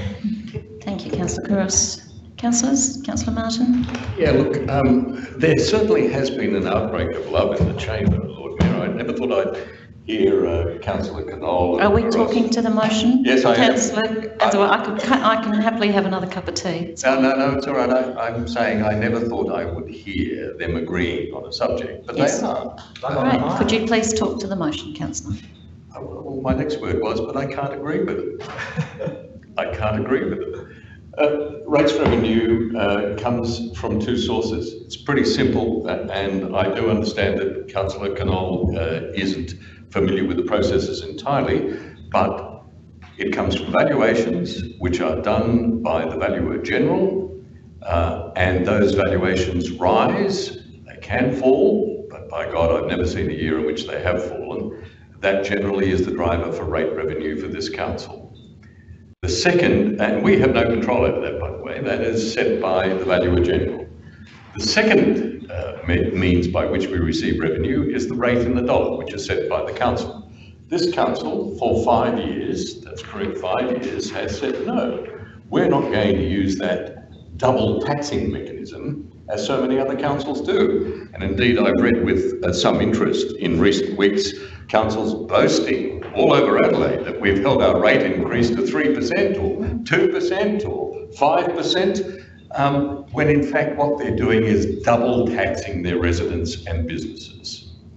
This motion is a commitment to the ratepayers of Adelaide that we are going to apply a discipline to ourselves to ensure that the rate in the dollar is not increased, and that the only increase that occurs in income through rates for this council is through valuations and of course through new developments as and when they occur. It's a pretty straightforward commitment to give, and frankly I think, given that this council has given that assurance to ratepayers for the last 5 years, to not be prepared to give it would be, I think, a bit suspicious. In fact, I think our ratepayers would smell around. Moreover, there is an additional incentive. The current government, and in fact Councillor Knoll's son, has announced that there will be a productivity commission Councillor inquiry. Martin, Yes. could you please stick to the motion? I am. Which part of what I said do you object to? Councillor Knoll's son, that's what he's objecting to. Well, Can we, Councillor Martin, just continue? Can we just? Can we? I'd like to actually get out of here at some point tonight. Could we please stick to the business in front of us without anybody making comments about anybody else in the chamber? Full stop. Thank you, Councillor Martin. Don't do the innocent face. I know you know what you're doing, so please just continue. I'm sorry, Lord Mayor. It is an innocent. Yes, at every single council meeting. Thank you, Councillor Martin. Please continue. Stephen Knoll said in Daily just over a week ago that because the government's rate capping legislation had failed, there would be a productivity commission inquiry, and one of its goals would be to drive enhanced financial accountability in the local government sector. There can be no better guide to our financial accountability than giving an assurance to ratepayers that we will commit to holding the rate in the dollar to the same zero level for the course of this term. That's exactly what the government is looking for. That's the way in which we can be a shining light for local government in South Australia. And I urge members to support that. It seems to me a sensible, reasonable thing for this council to do. Members, sorry, Deputy Lord Mayor. Thank you, Lord Mayor. Look, I speak against this, and mainly on one reason alone, and it's process, to be able to deal with this yearly. We've supported rate freezes before in the past, and I don't have a problem with it. And there are actually 5 ways in which this council picks up revenue. There is as we've heard before, the 2, which is the rate valuation, and the new rates discussion. There's also the increase in the rate of the dollar. There's council business, which is important, and then there's efficiencies. And those 5 things have got to work hand in hand, and they've got to be assessed annually by us in a budget process to be able to make a determination to how we're faring with that process, depending also on our expenditure. We don't know what surprises are going to hit us next year. We might not see, we may see a rate valuation increase. We might also see potentially new rates increase, but we have some catastrophe that we have to manage, and we're going to have to affect different rate increases if required. What I'd like to see when we're talking about rate fixing and rate reduction in the dollar is that we start using those council meetings to determine how we generate money in our business. That is how, by increasing non-rateable revenue in this council, we'll be able to reduce the rate in the dollar and keep it down. That's how we deal with it. That will also drive efficiencies within the organisation. That's what I'd like to see us talk more about in future agenda items. And look, like I said, I acknowledge Councillor Kira and Councillor Moran for having pushed this first and before. My main issue with it is process, and I prefer to deal with these items yearly than to make a political promise for our ratepayers that we potentially may not be able to keep. Councillor Moran, you summing up? Oh, sorry. Yes, you did. I know you, oh, sorry. I'm so sorry. We look alike. He's not an old grandfather. I'm sorry, Councillor Kerr. Members, would anybody else like to speak to the motion? Councillor Moran. Thank you. You are forgiven, Lord Mayor. Sorry. Oh, sorry. Oh my God. Okay, so I did actually see Councillor Moran's hand, Councillor Kira, which is why I went to. Right. Look, I think this is a good motion, and I think to answer some of the concerns that the Deputy Lord Mayor had, Part 2 completely wipes that out. If a catastrophe happens, if some unexpected expense happens, then number 2 deals with that. But I think Councillor Martin got slightly distracted by the interruptions, but Minister Knoll has come into power as the Minister and said that the raising of the rates in councils has brought great a cloud over local government. The Liberal Party, of which I'm a sympathiser, has made it very clear that if councils don't get their rates under control, he will rate cap. Now, we did stop any rate increases, or well, no, of course, as Phil said, our rates still go up because we still value each year, but we don't want to double dip. I think it's a fabulous message to send to Minister Knoll that we are within normal parameters and barring any unexpected events, we intend to keep our rate in the dollar the same. There's nothing wrong with that process. We've done it in previous councils. It is flagging an intention, a good intention. It can have no negative effect. It doesn't matter, Councillor Knoll, whether you understand the process or not. You understand enough of it to know that a rate freeze is a good thing. And as to Deputy Lord Mayor's assertions that we should be looking at getting our businesses working better, nothing sharpens the administration's mind and the council's mind better than a rate freeze. When you let the rates go up, suddenly the urge to make the businesses pay for themselves gets a little, you know, not quite so. But you say we're going to freeze these rates for 4 years, you'll find that there's a lot more thought put on how to get some more money out of the businesses. The idea that vacancy rates have increased, so therefore Councillor Carer's motion is invalid, is ridiculous. So we'll just put the rates up then and get more vacancies. I commend Councillor Carer for persevering with this motion, and I urge you to leave the block voting behind and vote for sensible motions for a change. Thank you. Councillor Carer, to sum up. Definitely me this time. It's definitely you. Okay, Gentleman down the back. Thank you, Lord Mayor. Look, where to begin? Councillor Sims, look, you know, Councillor Sims, Edward Scissorhands, Lord Mayor, I will defend Edward Scissorhands, Lord Mayor, because Edward Scissorhands, Lord Mayor, was a fun, sort of whimsical fantasy movie. But if you listen to Councillor Sims, you think it's some kind of horror movie. You know, I mean, seriously, you know, oogada boogada, yeah, here he comes cutting. For heaven's sakes, the numbers speak for themselves. $104 million going up to $108 million this year. Every year, a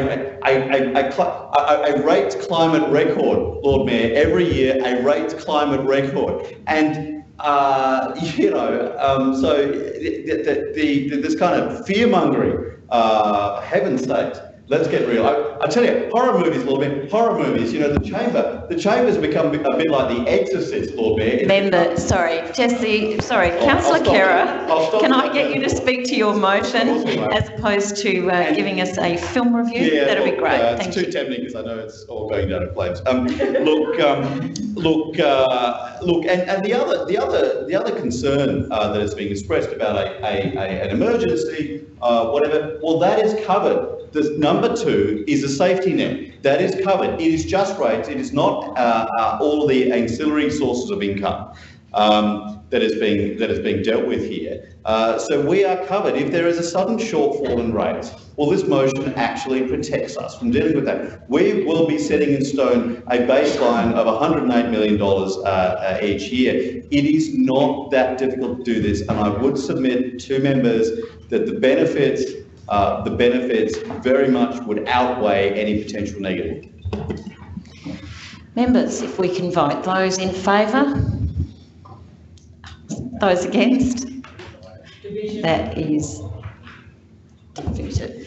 Councillors, a division has been called on the motion. Those in favour of the motion, please rise and remain standing until all names have been called. Councillor Moran, Councillor Kera, Councillor Martin. Councillors, that takes us to item 15.4. Councillor Hyde. Thank you, Lord Mayor. I'm going to withdraw this motion and work on it over the next fortnight with administration. Thank you, Councillor Hyde. Noted. That takes us to item 15.5. Councillor Martin.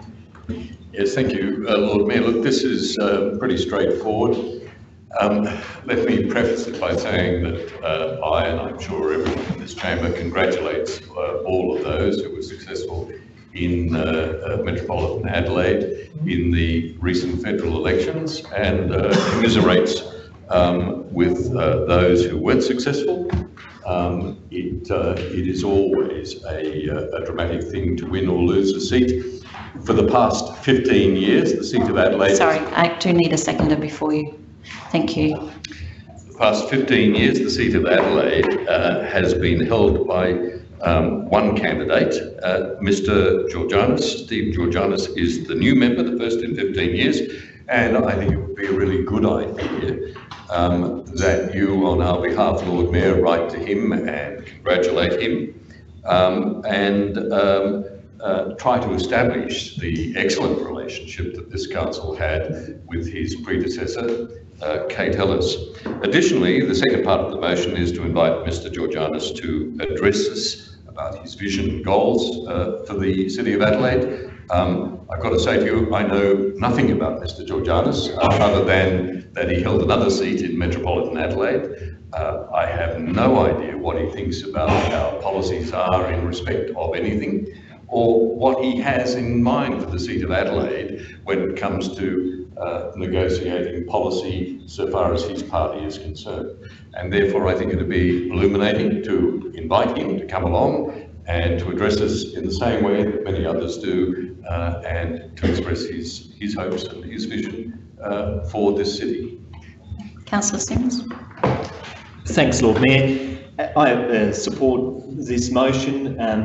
Like Councillor Martin, I congratulate Mr. Georgianis on his election, and I would very much welcome the opportunity to hear from him at a meeting of council. We heard from Councillor Martin earlier about the latest figures on homelessness in the city, and I really appreciate hearing from our local federal member of parliament what plans he has to address the issue and to advocate on our behalf at a national level in terms of looking at additional funding for homelessness, social housing in the City of Adelaide to deal with the homelessness crisis that we have. So I'd be very interested in hearing from him and having him come along and address us.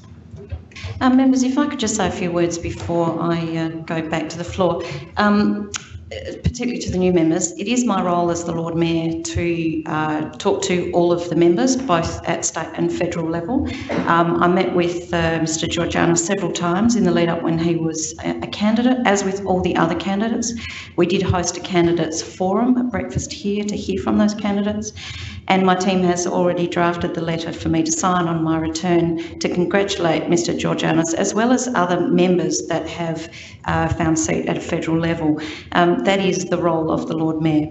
I would also suggest that rather than we invite Mr Georgianos to formally address, which is a deputation which doesn't allow us to ask any questions or have a conversation, that if members do wish to meet with Mr Georgianos, we can do something more informally that has more value. Very happy to ask him to join us for a dinner or something like that if we wish to get to know him and we wish to actually have a conversation with him about what he's going to represent. Lord Mayor, I'm happy to accept that as a variation.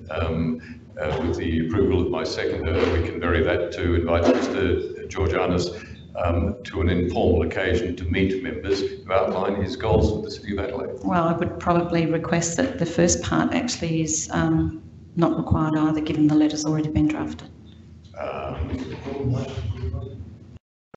Well, look, yeah, the second one. Yeah. Well, I can vary the first one too. And I maybe informally meet with, because it's rather than an address. The Council acknowledges the Lord Mayor has written to the new member of the Federal Seat of Adelaide, Mr Steve Georgianos, congratulating him on behalf of, and invites Mr Georgianos as the first member for the electorate since 2004 to informally meet Council. I think that's fine. And that acknowledges the role that you've played, Lord Mayor. Okay, nice. Notes the Lord Mayor has written to the new member, and that reflects exactly what's happened. That does reflect what's happening, that's fine. Members, seconded? Okay. Well, if we're all in furious agreement, Lord Mayor, I have nothing more to say.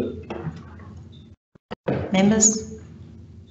If not, I'll go back to the mover to sum up. Members, those in favour? Those against? That is carried. Thank you. That takes us to item 15.6. Councillor Martin. Yes, Lord Mayor. Look, I have a seconder for this motion, Councillor Moran. But before embarking on this, I wonder if I might ask the CEO to disclose to us the nature of the advice he received and which he communicated at a time when members may not have read it. CEO? Yeah, through you, Lord Mayor, Councillor Martin is referring to an email that I sent out to council members just prior to this meeting. Fundamentally, I see my role is to provide you with advice and information. As a result of the email that Councillor Martin sent around, I sought some external legal advice just to be clear, so we understood precisely what our abilities are, and the advice I've provided really just sets that out. So I'm happy to take any further questions on that, but the advice pretty much confirms at the moment we have no ability to complete a form notifying of our intention to appeal. We literally do appeal or we don't appeal. If we do appeal, there is some potential for costs to be incurred by council, and that's what I needed you to know. That's what I was trying to say, because it is a process that we either do or we don't do. We don't notify of an intention. That's the external advice that I've been provided for today. We have Brett Carland available to answer anything further that you may have, but I just needed to let you know. Thanks. Thank you, Councillor Moran. Could I ask just a question of clarification there? I too spoke to some lawyers today, and it was explained to me, and if this is in line with what you're saying, that there is a close-by date which you can flag an appeal after, and that's coming up. Which is tomorrow. Which is tomorrow. So if we don't do anything, we have then on one hand removed the ability to appeal, and the legal advice, and I admit that it wasn't written, was that what you do is lodge intent to appeal, which leaves the door open for an appeal. If you then decide on further legal advice to not continue, there's no penalty to that. But you have put your,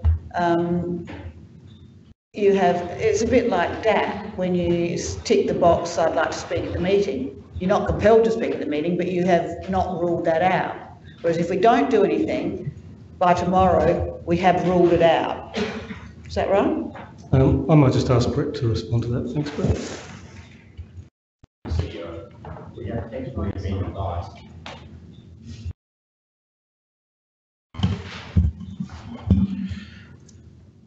We cannot lodge notification of an intent to appeal. If we lodge an appeal, there will be cost implications. If we do not appeal, we will forfeit our right to appeal. There is a 21-day appeal period from the date of the judgment. That is ending, the date of the judgment, 8th of May, that will end 29th of May. So we have 1 day to lodge an appeal.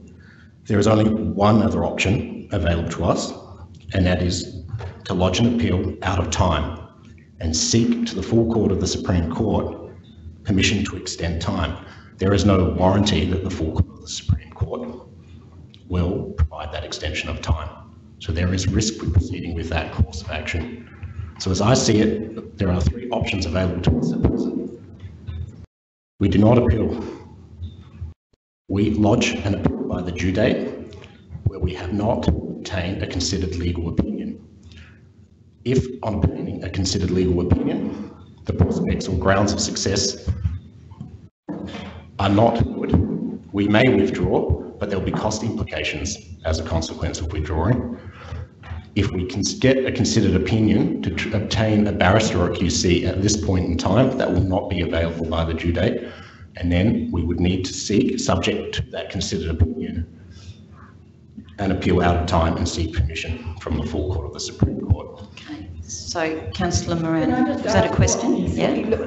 For instance, if we went along with like we're getting out of time, we don't want to ask for a late thing. We say, okay, we're going to appeal.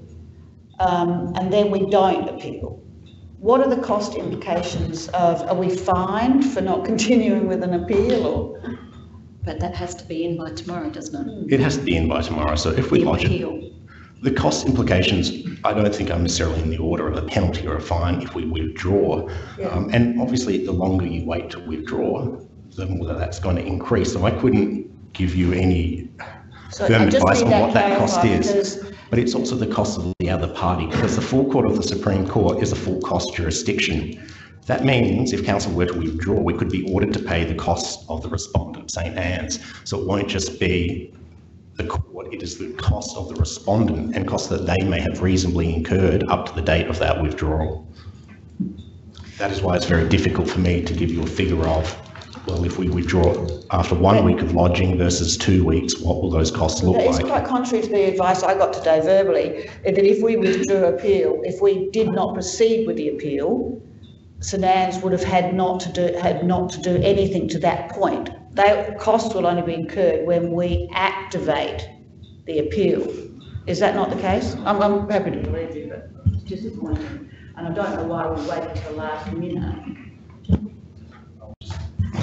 I will confirm verbatim the advice that we have received. An appeal is either instituted or it's not. Once instituted, there are cost implications. There are cost implications in withdrawing, i.e. the respondents are entitled to their costs. That is the verbatim legal advice.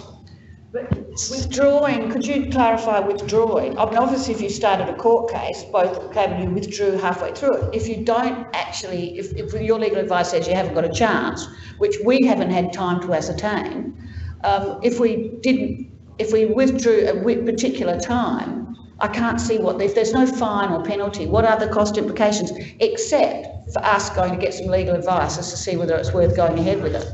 And the third party's cost in seeking their QC's advice.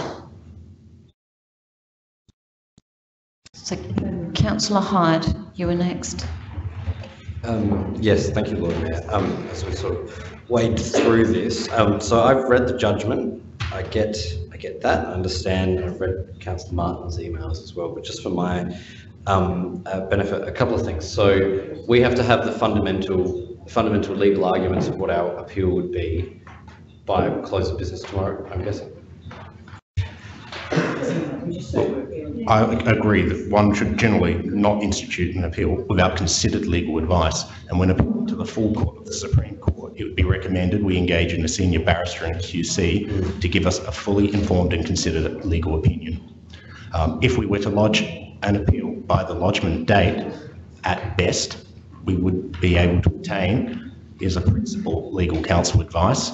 The principal who has supported this case on behalf of counsel would be the best we could do in the short time frame to obtain a ground and basis for appeal and what the reasonable process. So whatever we could do by tomorrow, that's it, and we would have to rely on that legal argument throughout the entirety of the appeal.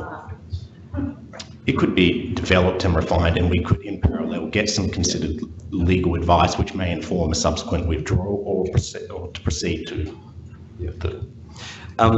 Does the Supreme Court make any particular habit of overturning decisions of the ERD?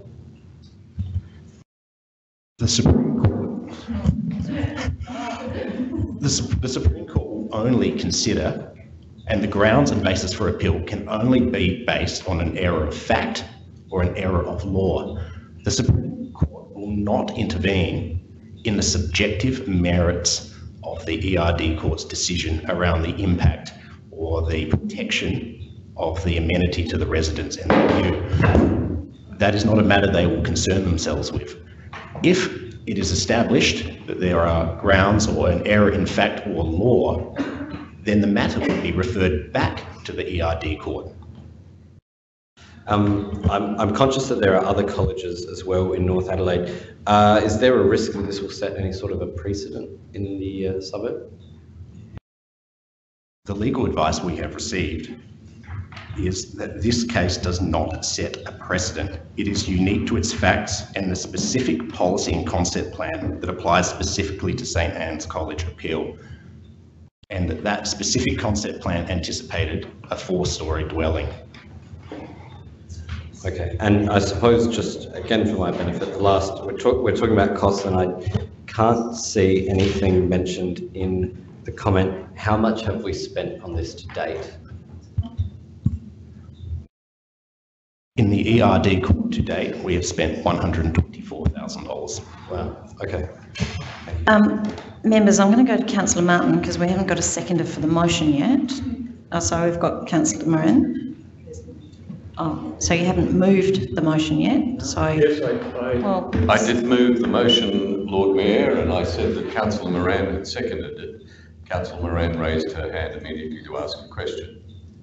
Sorry, I think it's semantics, but okay. So the motion is moved. Okay. So members, debate on the motion. No, I have questions, Lord Mayor.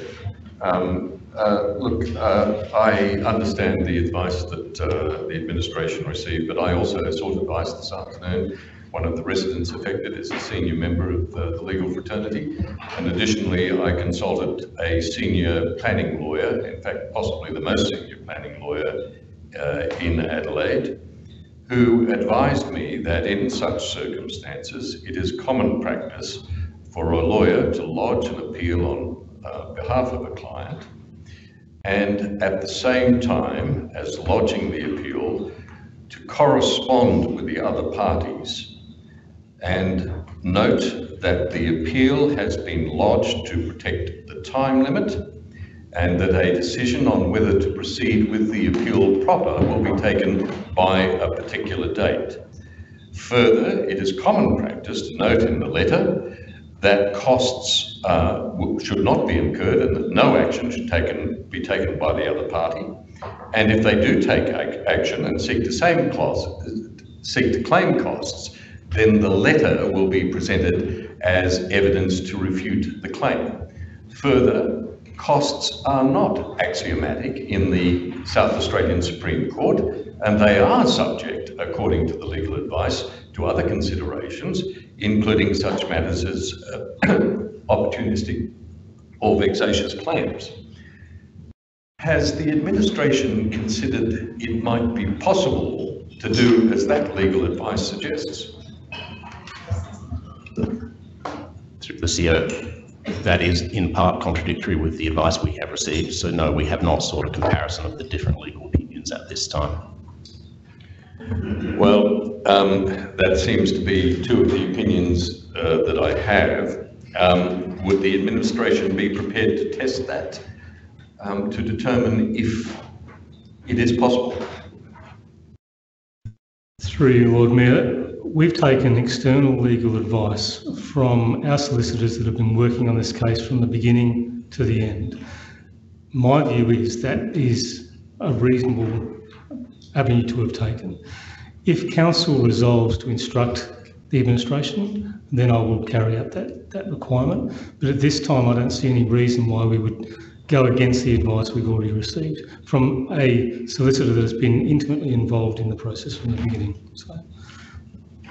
Okay, this four-storey development was presented to our own assessment panel, that is our own experts, and it was rejected. St Anne's appealed to the ERD court, and then council vigorously defended the decision of the panel. Why did we do that?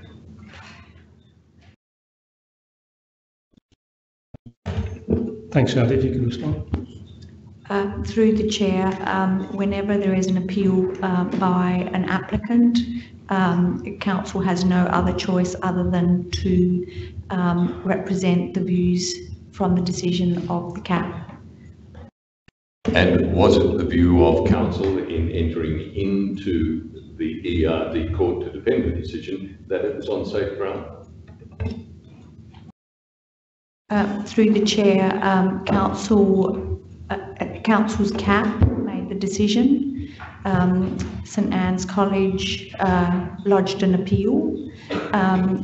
Regardless of what the prospects of success or otherwise might have been, council is obliged to attend to the court.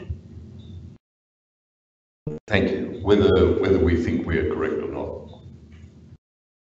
Why wouldn't we just surrender? Reverse the decision? Through the court process, there is a compromise that is presented often. In this instance, the CAP chose not to take the compromise, and it was defended through the courts. And CAP chose not to take a compromise because it believed it was right? That is my understanding. Thank you.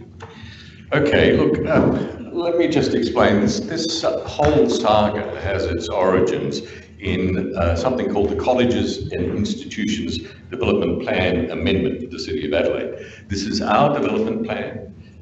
It was written in collaboration with this council and the state government and then approved by the Parliament of South Australia. That's what it's all about. Now, throughout much of the last term of council, these amendments were the subject of many council meetings, many committee meetings, many public meetings and many consultations. It was a particularly passionate cause of the council and of the former Lord Mayor. He wanted to see, as we all agreed to, allow the colleges and institutions to expand within their own areas, subject to conditions that would not see the character of North Adelaide, which is the only part of the city which is called an historic conservation zone. He wanted to see that that was protected. Now, one of the concessions made was to allow St Anne's, this college, to expand, not on the site it's proposing, but in the front. And I think we allowed it to go up to 5 stories. Now, Lord Mayor Hazy was aware of that design, and he was aware also of Sedan's plan to put 4 stories there, and so he pursued it with passion. He actually engaged with the government, and I remember well the day he took the Minister, John Rao, in a car up to these views and said to the Minister, we must protect these views down and up towards the historic heritage-listed Uniting Church at all costs. Now, the Minister agreed. He could see it, just like the Lord Mayor. And so the Parliament amended the development plan. I've distributed it to you. It says, buildings on Stanley Street, Kingston Terrace and Brome Place may be constructed to take advantage, blah, blah, blah, blah, blah, blah. But protection of landscape qualities of public and private open space, including avenue and adjacent parklands planning and vistas to the parklands, to Brome Place and the eastern end of Stanley Street should further distinguish the policy area's character.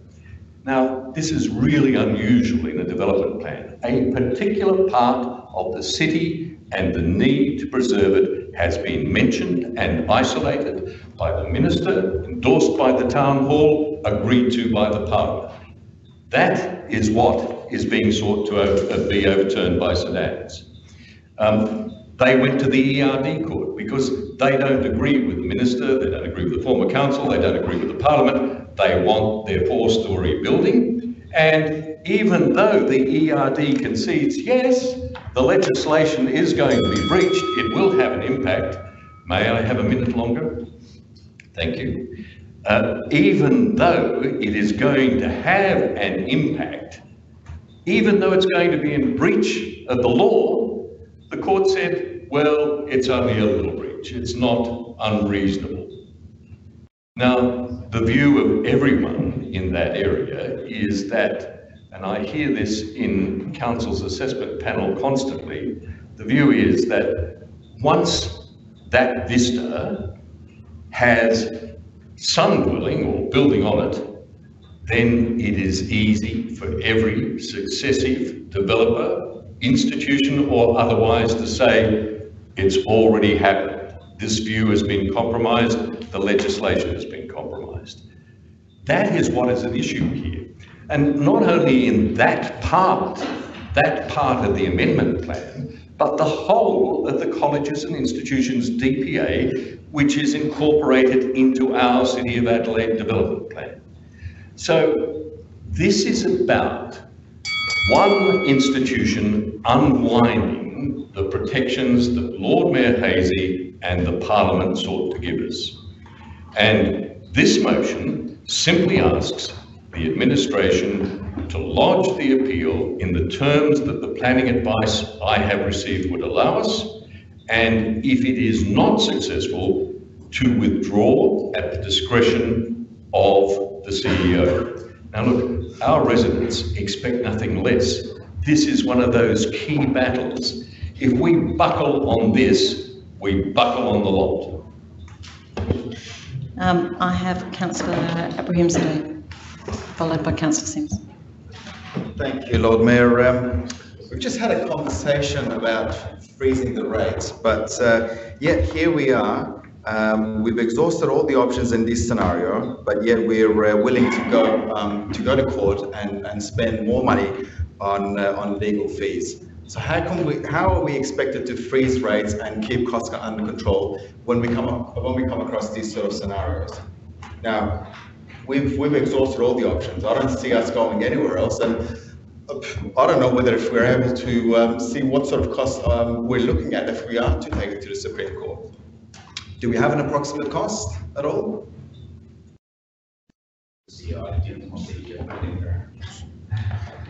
A preliminary pre-estimate. As a general rule, costs will be substantive in the full court of the Supreme Court. It would not be as expensive as the full appeal to the ERD court.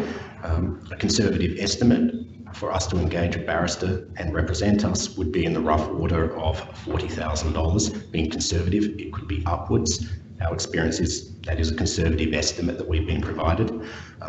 Noting that should council be unsuccessful, we may be ordered to pay the costs of the other party, which could then bring our total cost up to double.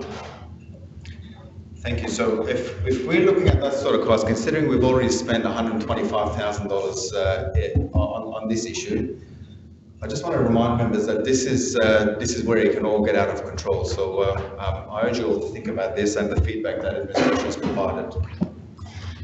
Councillor Simms. Thank you, Lord Mayor. Well, what price do we put on our city's heritage? What price do we put on the historic vista of North Adelaide that would be irreparably damaged if this St Anne's expansion is to go ahead? You know, I agree with Councillor Martin on this because I think this development, if it proceeds, is going to be a Trojan horse for North Adelaide. It opens the way for an attack on our city's unique heritage. And the thing about heritage is once you trash it, you can never, ever get it back. It's gone. Once you lose that historic vista, you can't undo that damage. And that's what really concerns me about this development, and I know that is what really concerns residents and ratepayers in North Adelaide. As Councillor Martin has said, this is not a new issue for council. It's something that has been a long-term focus, and indeed I've had discussions with residents about this in the past. I know that there is a huge amount of concern and white-hot anger in North Adelaide about what is in effect an assault on our city's heritage. So I'm very, very concerned about it. And I think we have an obligation as a council to do everything we can to fight this development tooth and nail. And that means looking at every single option so that we can say, hand on heart to our residents and ratepayers, we've done everything we can to go into bat for you and to fight for our city's historic buildings. And I'm certainly in there, in the trenches with Councillor Martin on this one. I think it is really, really important. And so I encourage members to support this motion. Members, Councillor Moran, did you wish to speak? Yes, this is a pretty hot topic. I mean, we've been dealing with this situation and the institutional zones for a while in North Adelaide. Under the Rao government, we really decimated the planning rules in North Adelaide, allowing the institutions to bleed out of their what had been hard boundaries. What St Anne's done is difficult to understand. They have a lot of land that's not built on. They have a totally unused tennis court, and the front that faces Melbourne Street, we allowed them. We didn't argue with the government at the time that they could put 5 stories there. But they chose to build. They first applied for a 4-storey building. Shanti, correct me if I'm wrong. When CAT back in the day said no, you can only have 2 stories, they built 2 stories. And they came back to us and said, well, actually, we've built the 2-storey building and it's able to be built to 4 stories. So they have been dogged in their persistence. I think it doesn't need to be repeated. It's been said well before that these things, this is a line in the sand that we must draw. I know the cost of the AD is high, but you know, what costs justice? What costs the heritage of North Adelaide? I can understand the reticence of some people, but this is something you do spend money on. This is something that you go to the trenches on. It's not just a frivolous little law case or anything like that. I don't agree with the advice that the administration's been given. I also spoke, no written advice or payment or anything to lawyers, and I got the same advice that Phil Martin did, that you lodge it and you can withdraw it by a certain date, giving us some time to get our ducks lined up, ask our lawyers, you know, was there a mistake? The implication that there wasn't a mistake in law, there wasn't a mistake in process, I think there was. I think there was a mistake made by the ERD court, and I think it needs to be rectified. It wasn't a minor incursion into the development plan that they said. It was a major one, and one that even the Rao government said pulled back from. That's how important it is. Those houses along Stanley Street, for people that aren't familiar with North Adelaide, are built backwards. They are one-storey on that. They look like little cottages on the streets, but because they're on the edge of the escarpment, they're gigantic houses facing down the hill. They were built backwards, and as a development planner, when we presented historic and heritage documents to the government, we pointed that out. That is a very rare thing to do, to face a building down the hill. We have protected those views. We've fought tooth and nail to keep them protected, and now we've got a chance. It's terrible that it's only tomorrow that we've got to do. We're rushed in here like this. We should have been planning this way ahead. But I think we could lodge a notice to appeal and then take our time getting some legal advice. It'll cost a bit of money, but I think our ratepayers, all our residential ratepayers, would totally agree with us, because they've been on the journey with us for all these years. Thank you. Councillor Couros.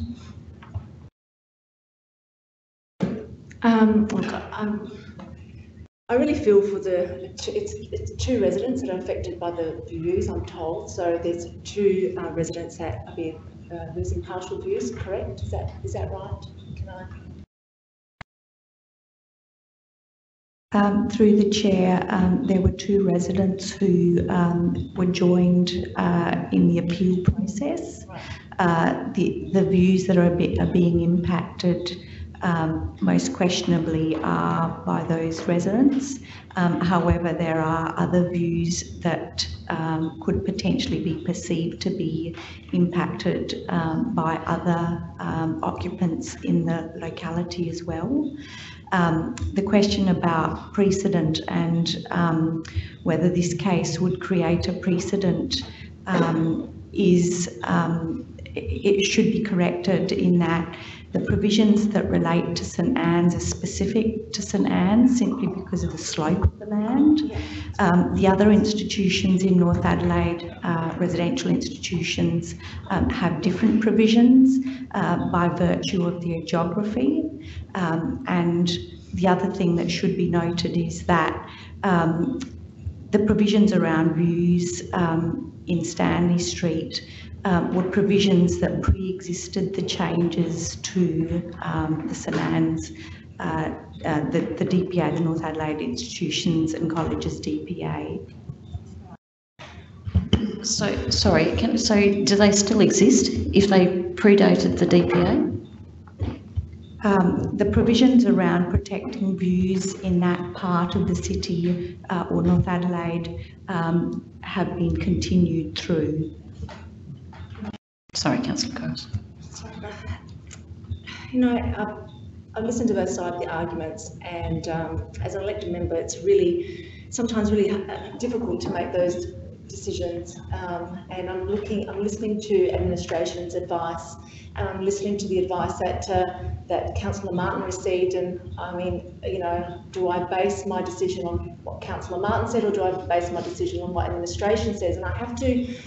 Sorry, in this case, and I've always been told, and by senior councillor members here, been quite some time, that administration do provide advice and they have resourced the correct advice. So I'm going to have to go with administration here that, you know, we've only got until 5 o'clock tomorrow. There is no legal argument to proceed. We've exhausted every avenue. It doesn't set a precedent. So I can't support this motion on the basis of what the advice of the administration. Members, if not, I'll go to Councillor Martin to sum up. Look, I can't believe what I just heard. It's incredibly disingenuous to read from a typed script saying, I have listened to the argument and reached this conclusion. You need to listen to the argument, not read from the script. The arguments have been cohesive and persuasive. This is an important issue related to precedent. The precedent, once established, will ensure that it's easier for people to say the view is already compromised, this is merely an extension of that precedent that was established. It's not about two residents, this is about a principle. And the residents of North Adelaide, I'm making a point, Lord Mayor, not pointing at you. The residents of North Adelaide do have a very strong view about this. Now, I've got to say, you need to assure the residents of North Adelaide that there is a North Adelaide in Team Adelaide. And you can do that by supporting what is a very sensible motion. It is to authorise the CEO to lodge an appeal. I would suggest within the terms of the legal advice that is possible, that is advising the other party that this is to preserve the date, and then to take the advice. And the motion that's there puts it all in the hands of the CEO. Now, this claptrap about how much is it going to cost to go to the Supreme Court doesn't even arise. It is in the hands of the CEO to determine whether the evidence that is presented to him gives him the confidence to proceed on the reasonable prospect of success based on legal merits and in the context of the costs and risks associated with litigation. Those words have been sitting there through this whole discussion, and nobody seems to have taken them in, least of all Councillor Abrahimzadeh, who's saying, why should we worry about this cost here when we're trying to drive rates down? Indeed, why should we prioritise this? Well, the reason is this is one of those seminal moments in this council. This is one of those moments when the residents of North Adelaide, when they meet at Verona, when they meet in the North Adelaide Society or any other forum, will say, remember the day they let us down. Now we have a chance for very little effort, very little cost, to do the right thing by the residents. And if it is the CEO's view it is not worthwhile, he has the authority to not proceed. It's as simple as that. You either do the right thing or you chicken out now. Please support this motion, and then you will have the gratitude and the respect of the people of North Adelaide. Members, those in favour of the motion? Those against? Division. That is lost. Division. Councillors, division has been called on the motion. Those in favour of the motion, please rise and remain standing until all names have been called. Councillor Moran, Councillor Donovan, Councillor Martin, Councillor Simms.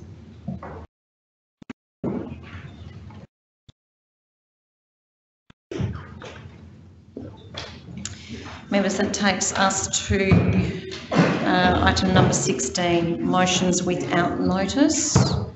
I have one motion without notice, Deputy Lord Mayor. Apologies, Lord Mayor, this is a quick one. I'm happy to move as printed and seek a seconder, if that's okay, and I'll speak briefly to it. Sorry, it's Councillor Hyde first. Thank you. Look, just in the wake of the budget announcement from the state government, I've been approached by a number of businesses in the city that are having significant concerns around, one, understanding the impact of the increase in licensing fees on their business, and also their business viability. It would be great if the administration can prepare a report detailing to us the number of businesses that are potentially impacted and the type of business operation, as from what I understand, is depending on the hours of operation of those businesses, the licensing fees can shift and change. And potentially after that, we may be able to put something either on their behalf to the state government to be able to mitigate some of that impact, or be able to try to get some concessions to try to assist them where possible. So that's all I'm asking for, some information if that's possible. Thank you. Councillor Hyde, then I have Councillor Moran, Councillor Simms. Yes, this is an excellent motion. I thank the Deputy Lord Mayor for bringing it.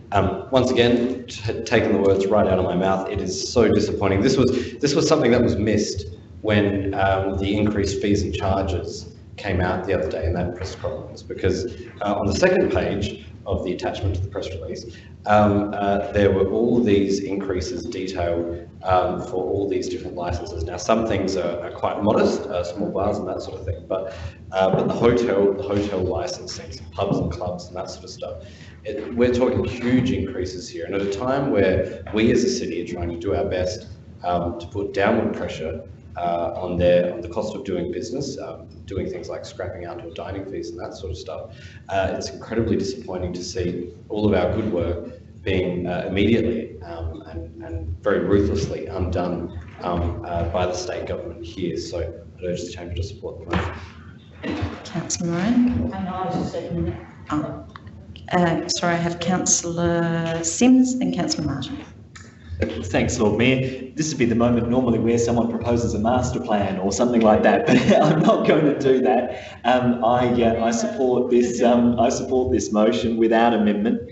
I agree with the Deputy Lord Mayor. This is the kind of issue we should look at because it does impact on our ratepayers. You know, one of the great innovations we've seen in the City of Adelaide over the last few years, and certainly under the leadership of Lord Mayor Yarwood in particular, was the development of small bars in our city, and that really has, I think, changed the culture of Adelaide and really put Adelaide on the map.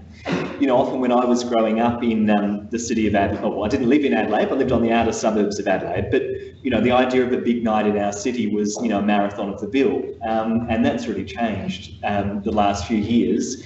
There has been a real vibrancy and excitement and buzz about our city. It's generating investment in our city, and the night economy has really started to develop. And for the state government to take an axe to that, I think is extremely irresponsible. They've talked a lot about, you know, growth and jobs and so on in their pitch for coming into office. But now what we're seeing is hiking up fees and damaging our local businesses and our night economy. So I think it's reckless and disappointing from the state government. And I'm very keen to hear about the impact that this is going to have because I'm very, very concerned that we risk damaging Adelaide's reputation as a vibrant and exciting city. Thank you, Councillor Simms. Councillor Martin. Yes, thank you, Lord Mayor. Look, I'm just, I will support this, but I'm struggling to understand what's the intention. The administration prepares a detailed report on the type of businesses that was detailed in the budget papers, and the businesses impacted. That information is available through legal licensing. They will simply tell you the number of licenses. So what are we going to do with this when we have that information? I mean, the mover must have an idea. Otherwise, you wouldn't ask. I'll leave that to the mover. Members? If not, I'll go back to Deputy Lord Mayor to sum up. I might briefly just sort of respond to a couple of the remarks and questions made. We need to understand the impact of such policy on businesses in the city and the number of businesses in the city specifically. And then we're able to group it and potentially talk to the state government to lobby on behalf of businesses to provide concessions or mitigate some of those aspects. We have been working pretty hard for a long time to be able to activate the night economy in the city. I can understand that the state government's got significant pressures, especially with the GST cuts that were received as a state, and they do have a balance. They have to balance the budget. I appreciate that, but look, just to have this come out of small business, and I know they're potentially trying to, curb some of the night economy practices, especially late at night. Maybe that's what they're trying to do. I don't know, but I just think for us, we need to understand the impact it has on the businesses and the number of businesses, and then based on that information, I'm sure there'll be other motions or other questions that I may have to put the administration into council to support. Members, if we can go to the vote. Those in favour? Those against? That is carried. Are there any other motions without notice, members? If not, there being no confidential reports, I'll close the meeting. Thank you.